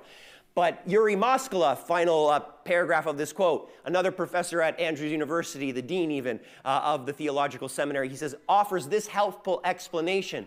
Literal means that one reads the biblical text in its context with its intended message. Meanwhile, literalistic reading means that the biblical text is taken in a very narrow and dogmatic way without applying its contextual and larger theological considerations. That is a very fancy way to say, in the scriptures, the first and foremost way in which we understand God is love. If the way you are reading the text does not emphasize and promote that great truth above all other truths, God, before he is known for his power, and he is all-powerful, is known for his love. We understand his power first and foremost through his love, but there are Christians out there who understand his love first and foremost through his power, and that is not what the Bible teaches. When we read the pages of Scripture, we do not isolate a verse and just use it to prove our points and biases. And I'll be honest with you, church, I'm not going to call out any names today, but I really want you to study not just what I'm saying, but what you hear from anyone for yourself, because there are programs even on the Hope Channel and 3ABN where pastors get up there and they just proof text to you. They pull a verse here and there, and they don't connect it to a larger context, but here's a point that I just want to make, and I'll take a verse out of its context to show you that this is what the Bible is saying. We will be led astray if we study the Bible like that. We need to understand that verses are written in a larger context of a chapter, and chapters in the larger context of a book, and books in the larger context of the whole of Scripture. When we ask, what is God saying, we need to understand the people he's speaking it to so we can understand how he's speaking to us in our day. But if you just go and you let just someone fill up a bunch of slides, I mean, I'm doing this now with slides, but if I'm just saying, just take these at face value and don't study and don't look for the greater context, don't look for the meaning of the words, we'll become the worst type of Christian, the worst type of God's people that have existed in Earth's history that aren't God's people, but perpetuate things in the name of God that have nothing to do with him. In Revelation 13, verse 11 and 12, it says, "Then I saw another beast come up out of the earth. He had 2 horns like a lamb, but he spoke with the voice of a dragon. He exercised all the authority of the first beast, and he required all the earth and its people to worship the first beast, whose fatal wound had been healed." Revelation 13, verse 11 and 12. We are told here that there will come and there has come a power that will look like a lamb. A political power that will look at its very foundation like it represents Christian principles. There will be a false prophet even in the later of this part of this chapter that carries on this work. So there'll be a people who go out acting as if they are Christians, but the way they live their lives, the implication of their words is actually that of the dragon. And this people come about and they're allowed to foster, not unlike the armies of the South in American Civil War history, because they take the Bible and they use it as a weapon rather than discovering a God who wants a relationship with you and me. Here is an example of static readings of Scripture that are loveless. Philemon, verses 15 to 16. A slave, Onesimus, comes to Paul. He runs away from his master, Philemon.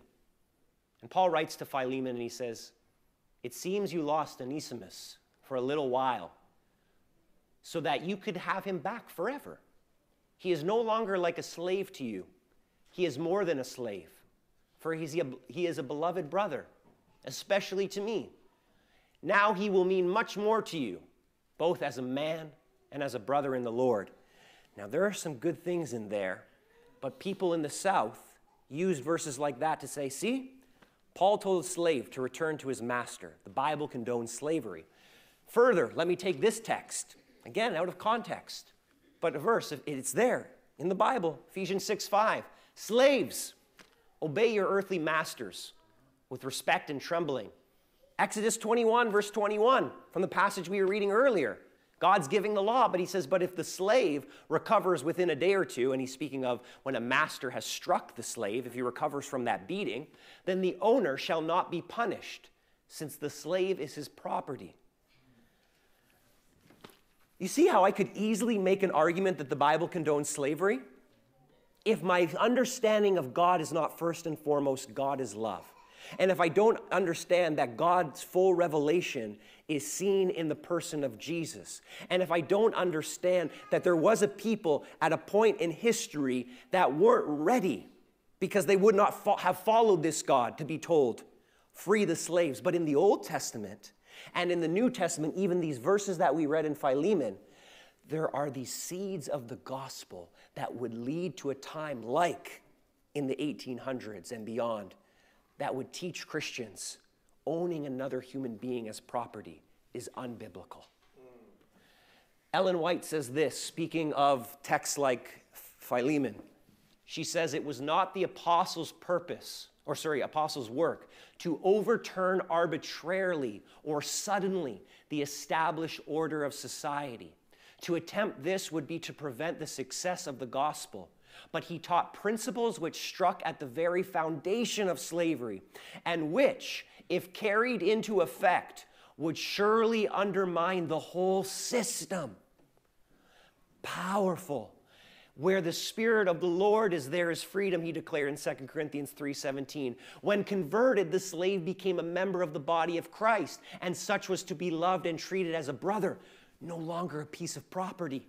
You see value in a person now, a fellow heir with his master to the blessings of God. Could you imagine that? A slave owner and his slave? Paul is saying, you're both going to sit on the same throne. It starts to undo these pathways in the brain that biases have formed, that have allowed a slave master to be cruel and harsh and to even own another human being. It doesn't make sense that I own the same person that will sit on the same throne as me, who is made in the image of God like me. On the other hand, servants were to perform their duties, but not with eye service as men pleasers, but as servants of Christ, doing the will of God from their heart. In other words, Paul was saying, there's going to come a time where heaven, we won't have slave owners, of course, but everyone's going to be serving one another. Amen. And you're actually ahead of your master in your growth as a Christian in that right now. You can use this terrible, traumatic, and toxic experience to actually have a piece of what the kingdom of God is like. But to the masters, Paul and God, when he would teach things like the year of Jubilee, where the slaves were freed, there were these seeds of the gospel that would undo the whole system. Why I'm telling you this, church, is because there are things in our life as Adventists. There are things in our world today, and it's not for me to point them out right now, but there are ways in which we have failed in showing the love of God to others who are oppressed and broken down and have been left with a bad taste of God in their mouths. Jesus said to his disciples after he was resurrected, can you imagine this? Before he was about to be crucified. So they've had the 3.5 years with Jesus, and they don't understand everything yet themselves. Even before he's about to be taken up to heaven, they say, is this now when you will establish your kingdom? Almost like an empire like the Romans. He's like, you don't understand what my kingdom is like yet. And he ascends, and he says to them beforehand, so that they would understand, they don't fully get it yet, and we don't fully get God's love fully yet. There is John 16, verse 12. John 16, verse 12 says, there is so much more I want to tell you, but you can't bear it now. Church,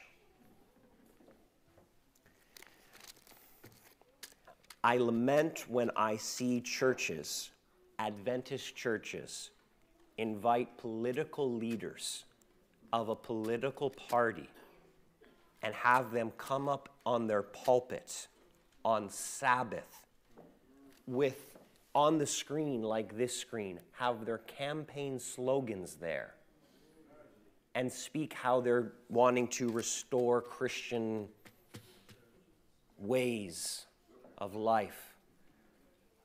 I don't care if you vote for them or not. It's not my point here. I'll just say in my life, I don't have a political home. I don't feel at comfort with any of partisan politics. But I say this because the implications of God's love is political. To free slaves is political. To love people made in the image of God who are different than you, believe different than you, act different than you, and say they are worth the blood of Jesus, and that their name is actually in the book of life, and it will be up to them and the example we give them of Jesus of whether or not they will be blotted out. The implication is they're in the book of life if you miss that. There's no one in this earth's history. I don't care how they were born. I don't care about their religious convictions right now. I don't care about their lifestyle. They are in the book of life. And yes, God wants to transform their life through the Holy Spirit. Amen. But we have gotten in the way of that transformation because of our prejudices and our biases and using even verses of Scripture to beat people down and oppress people and make people feel less than us. We have done this because often case, like the children of Israel who God actually had to tell them, someone hits you, take a blow also. A strange thing for God to say. But he did it so that he could show them, I want you to have nothing to do with that violent way of life. He says to us now, church, you have prejudices in your midst. You have things that cause division in your midst. You have things that you have given into systems of oppression and that beast power that looks like a lamb but speaks like a dragon. You have invited political leaders to come up and share your pulpit. God have mercy. And I want to say this because I did bring up that example. That happened in our conference in the last year, but thank God our administration sent out a communication. If you didn't hear it, you should have. But a communication to say, we don't do that as Adventists. We were a people who were apolitical in terms of partisan politics because we knew our citizenship was that of heaven. And so when you and I live our lives, church, whatever your understanding of Scripture is, you have to bring it back to the words and the ultimate truth that gives light to all other truths. God is love. And just like there was a time, even when the New Testament was written, that there were ways of doing life. Slavery was the example I gave. That obviously we would, I hope, in unanimous conviction declare, slavery is wrong. Do you not think that there are other things in our world today that we might be giving lip service to that has nothing to do with God is love? In other words, we might not be extending the arm of fellowship to people, allowing them to come into this place as they are so the Spirit can transform their lives. But not allowing them to come because our prejudices are getting in the way. It's happening. I'm going to wrap up now. I have more to say to you that you cannot bear now. It is not the brightness of God that would have merely consumed Moses if he was not hidden in the cleft of the rock. Though the brightness, I'm sure, wouldn't have been good for him. But in the end, he came down that mountain shining. It's the love of God put into practice that throughout history is too much for us sinful human beings. When Jesus decided that when they came to capture him, his betrayer betraying him with a kiss, Peter said, I'm going to take up this sword. Peter was willing to follow Jesus to the grave, but if that grave meant revolution in the process. But that was not the way of Jesus. He went silently, like a lamb, prepared for the slaughter. By the way, you know what the difference between a goat and a lamb is that is going to be killed? If anyone here has raised goats and lambs, and you've had to kill either, a goat, before it's killed, it goes crazy. And it's messy. It's gross. A lamb, though, the way of Jesus. Nonviolent. Pacifist in animal form. Ready to take what was not deserved. Jesus took our sin, our ways of violence, our prejudices, racisms, bigotry, and he buried them with him in the grave. Everything we do and have done that is not reflective of God's love, he's put it in the grave. And there have been interpretations of Scripture along the way that a people full of the Spirit have realized, wait a second, Jesus is telling me more, and you can back it up in Scripture. Now, don't just take anyone because they're saying the Spirit of God is telling them this at face value. Test the Spirit, Paul says. But we will find enough in the Word of God to show us maybe old ways of doing things, like has been done in the past, are in error. And even if we cannot bear it now, pray that the Holy Spirit will allow you to see more and more of God is love each day. Amen. And as the world gets closer to his return, and Christians continue to do terrible things in the name of Jesus, not following the way of Jesus, I believe there will be a people who will have heard the more things that Jesus has to tell them, and they will walk in it. I've stayed away from specific examples because I don't know if I'm able to bear it even, if you're able to bear it. But I know, because I've done this job long enough, that I'm sure the Spirit brought up things in your heart, prejudices that you may have, things that you're thinking, maybe I need to go back and read my Bible about these things. And so go back and study those things. Again, I'm not going to be specific, but I'm calling you, if you want to be a people that say, Pastor or Anthony, I want to unlearn things that may be misrepresenting God in my life as a Christian. I want God to take away the prejudices I have in my life. And above all else, church, if you, as I've preached it today, and I risk that I might not have anyone stand for this, but if you want to say, Lord, I want to understand your word through the first and foremost teaching of your word, God is love, and understand who you are through the person of Jesus, will you stand with me today? Don't just stand because everyone else is standing. Okay, amen.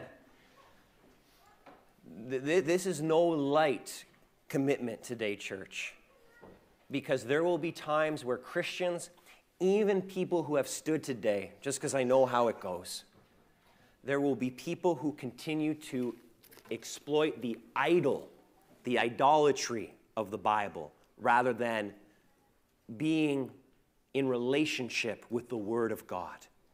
But it will be up to you today, through the Spirit of God working in your lives, to show people that there is a Jesus out there who died for sinners.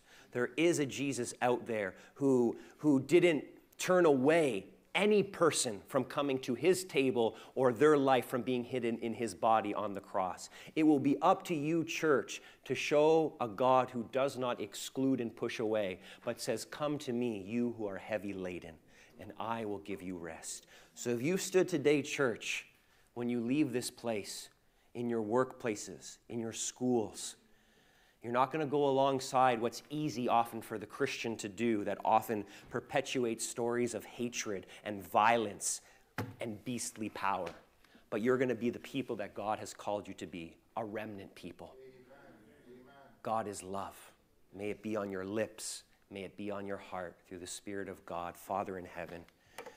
May your Spirit reign supreme in the lives of your church today. I know I've gone a little bit long, but I pray that the length of my speech will not lessen the impact of the lessons that you have to teach me and my church family from your word. The things that aren't based in your love that need to be unlearned. The ways of reading the Bible that need to be done away with, where we have a more dynamic and comprehensive way of reading your word in line with God is love. Teach us, Lord. Give us new eyes and new hearts to read your word, study your word, and come to Jesus, so that we may bring others in the way that you brought others to your table when you walk this earth, and bring others to your cross as they were brought into your body there. Father, forgive us where we have fallen short of these things. Forgive us for our prejudices. Forgive us for our biases. Forgive us for our bigotry even. And help us to follow the way of Jesus, we pray in Jesus' name. Amen. Be seated. Yeah, remain standing.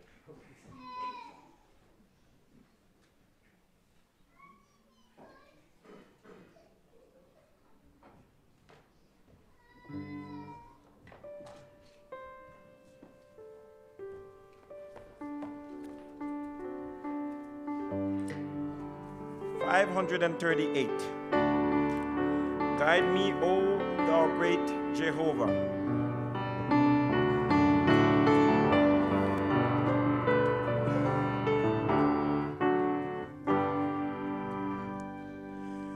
Guide me, O thou great Jehovah, pilgrim through this barren land. I am weak, but thou art mighty. Hold me with thy powerful hand. Bread of heaven, bread of heaven, feed me till I want no more. Feed me till I want no more. Open up the crystal fountain, in stream dust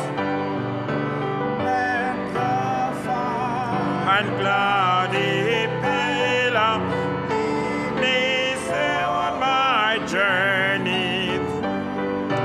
Strong deliver, strong deliver, be thou still my strength and shield. Be thou still my strength and shield. When I trod the waves of Jordan, bids thy anxious feet subside. Death are dead, and hell the election, on Canaan's side. Songs of praise, songs of praise, I will ever give to thee. I will ever give to thee.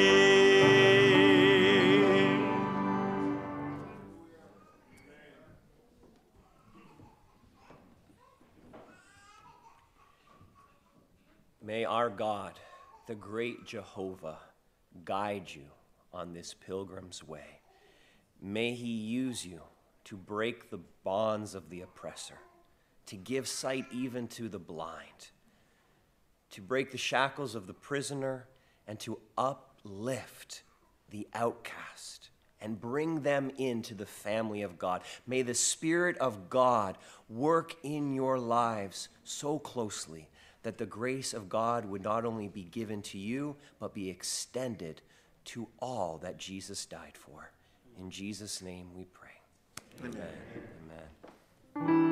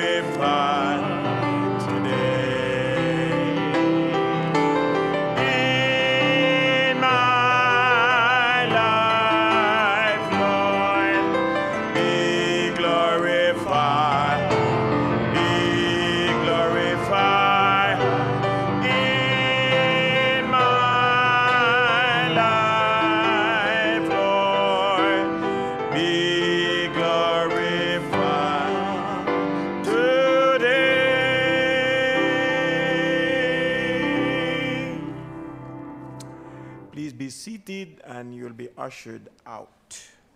Anywhere with Jesus. And in the meantime...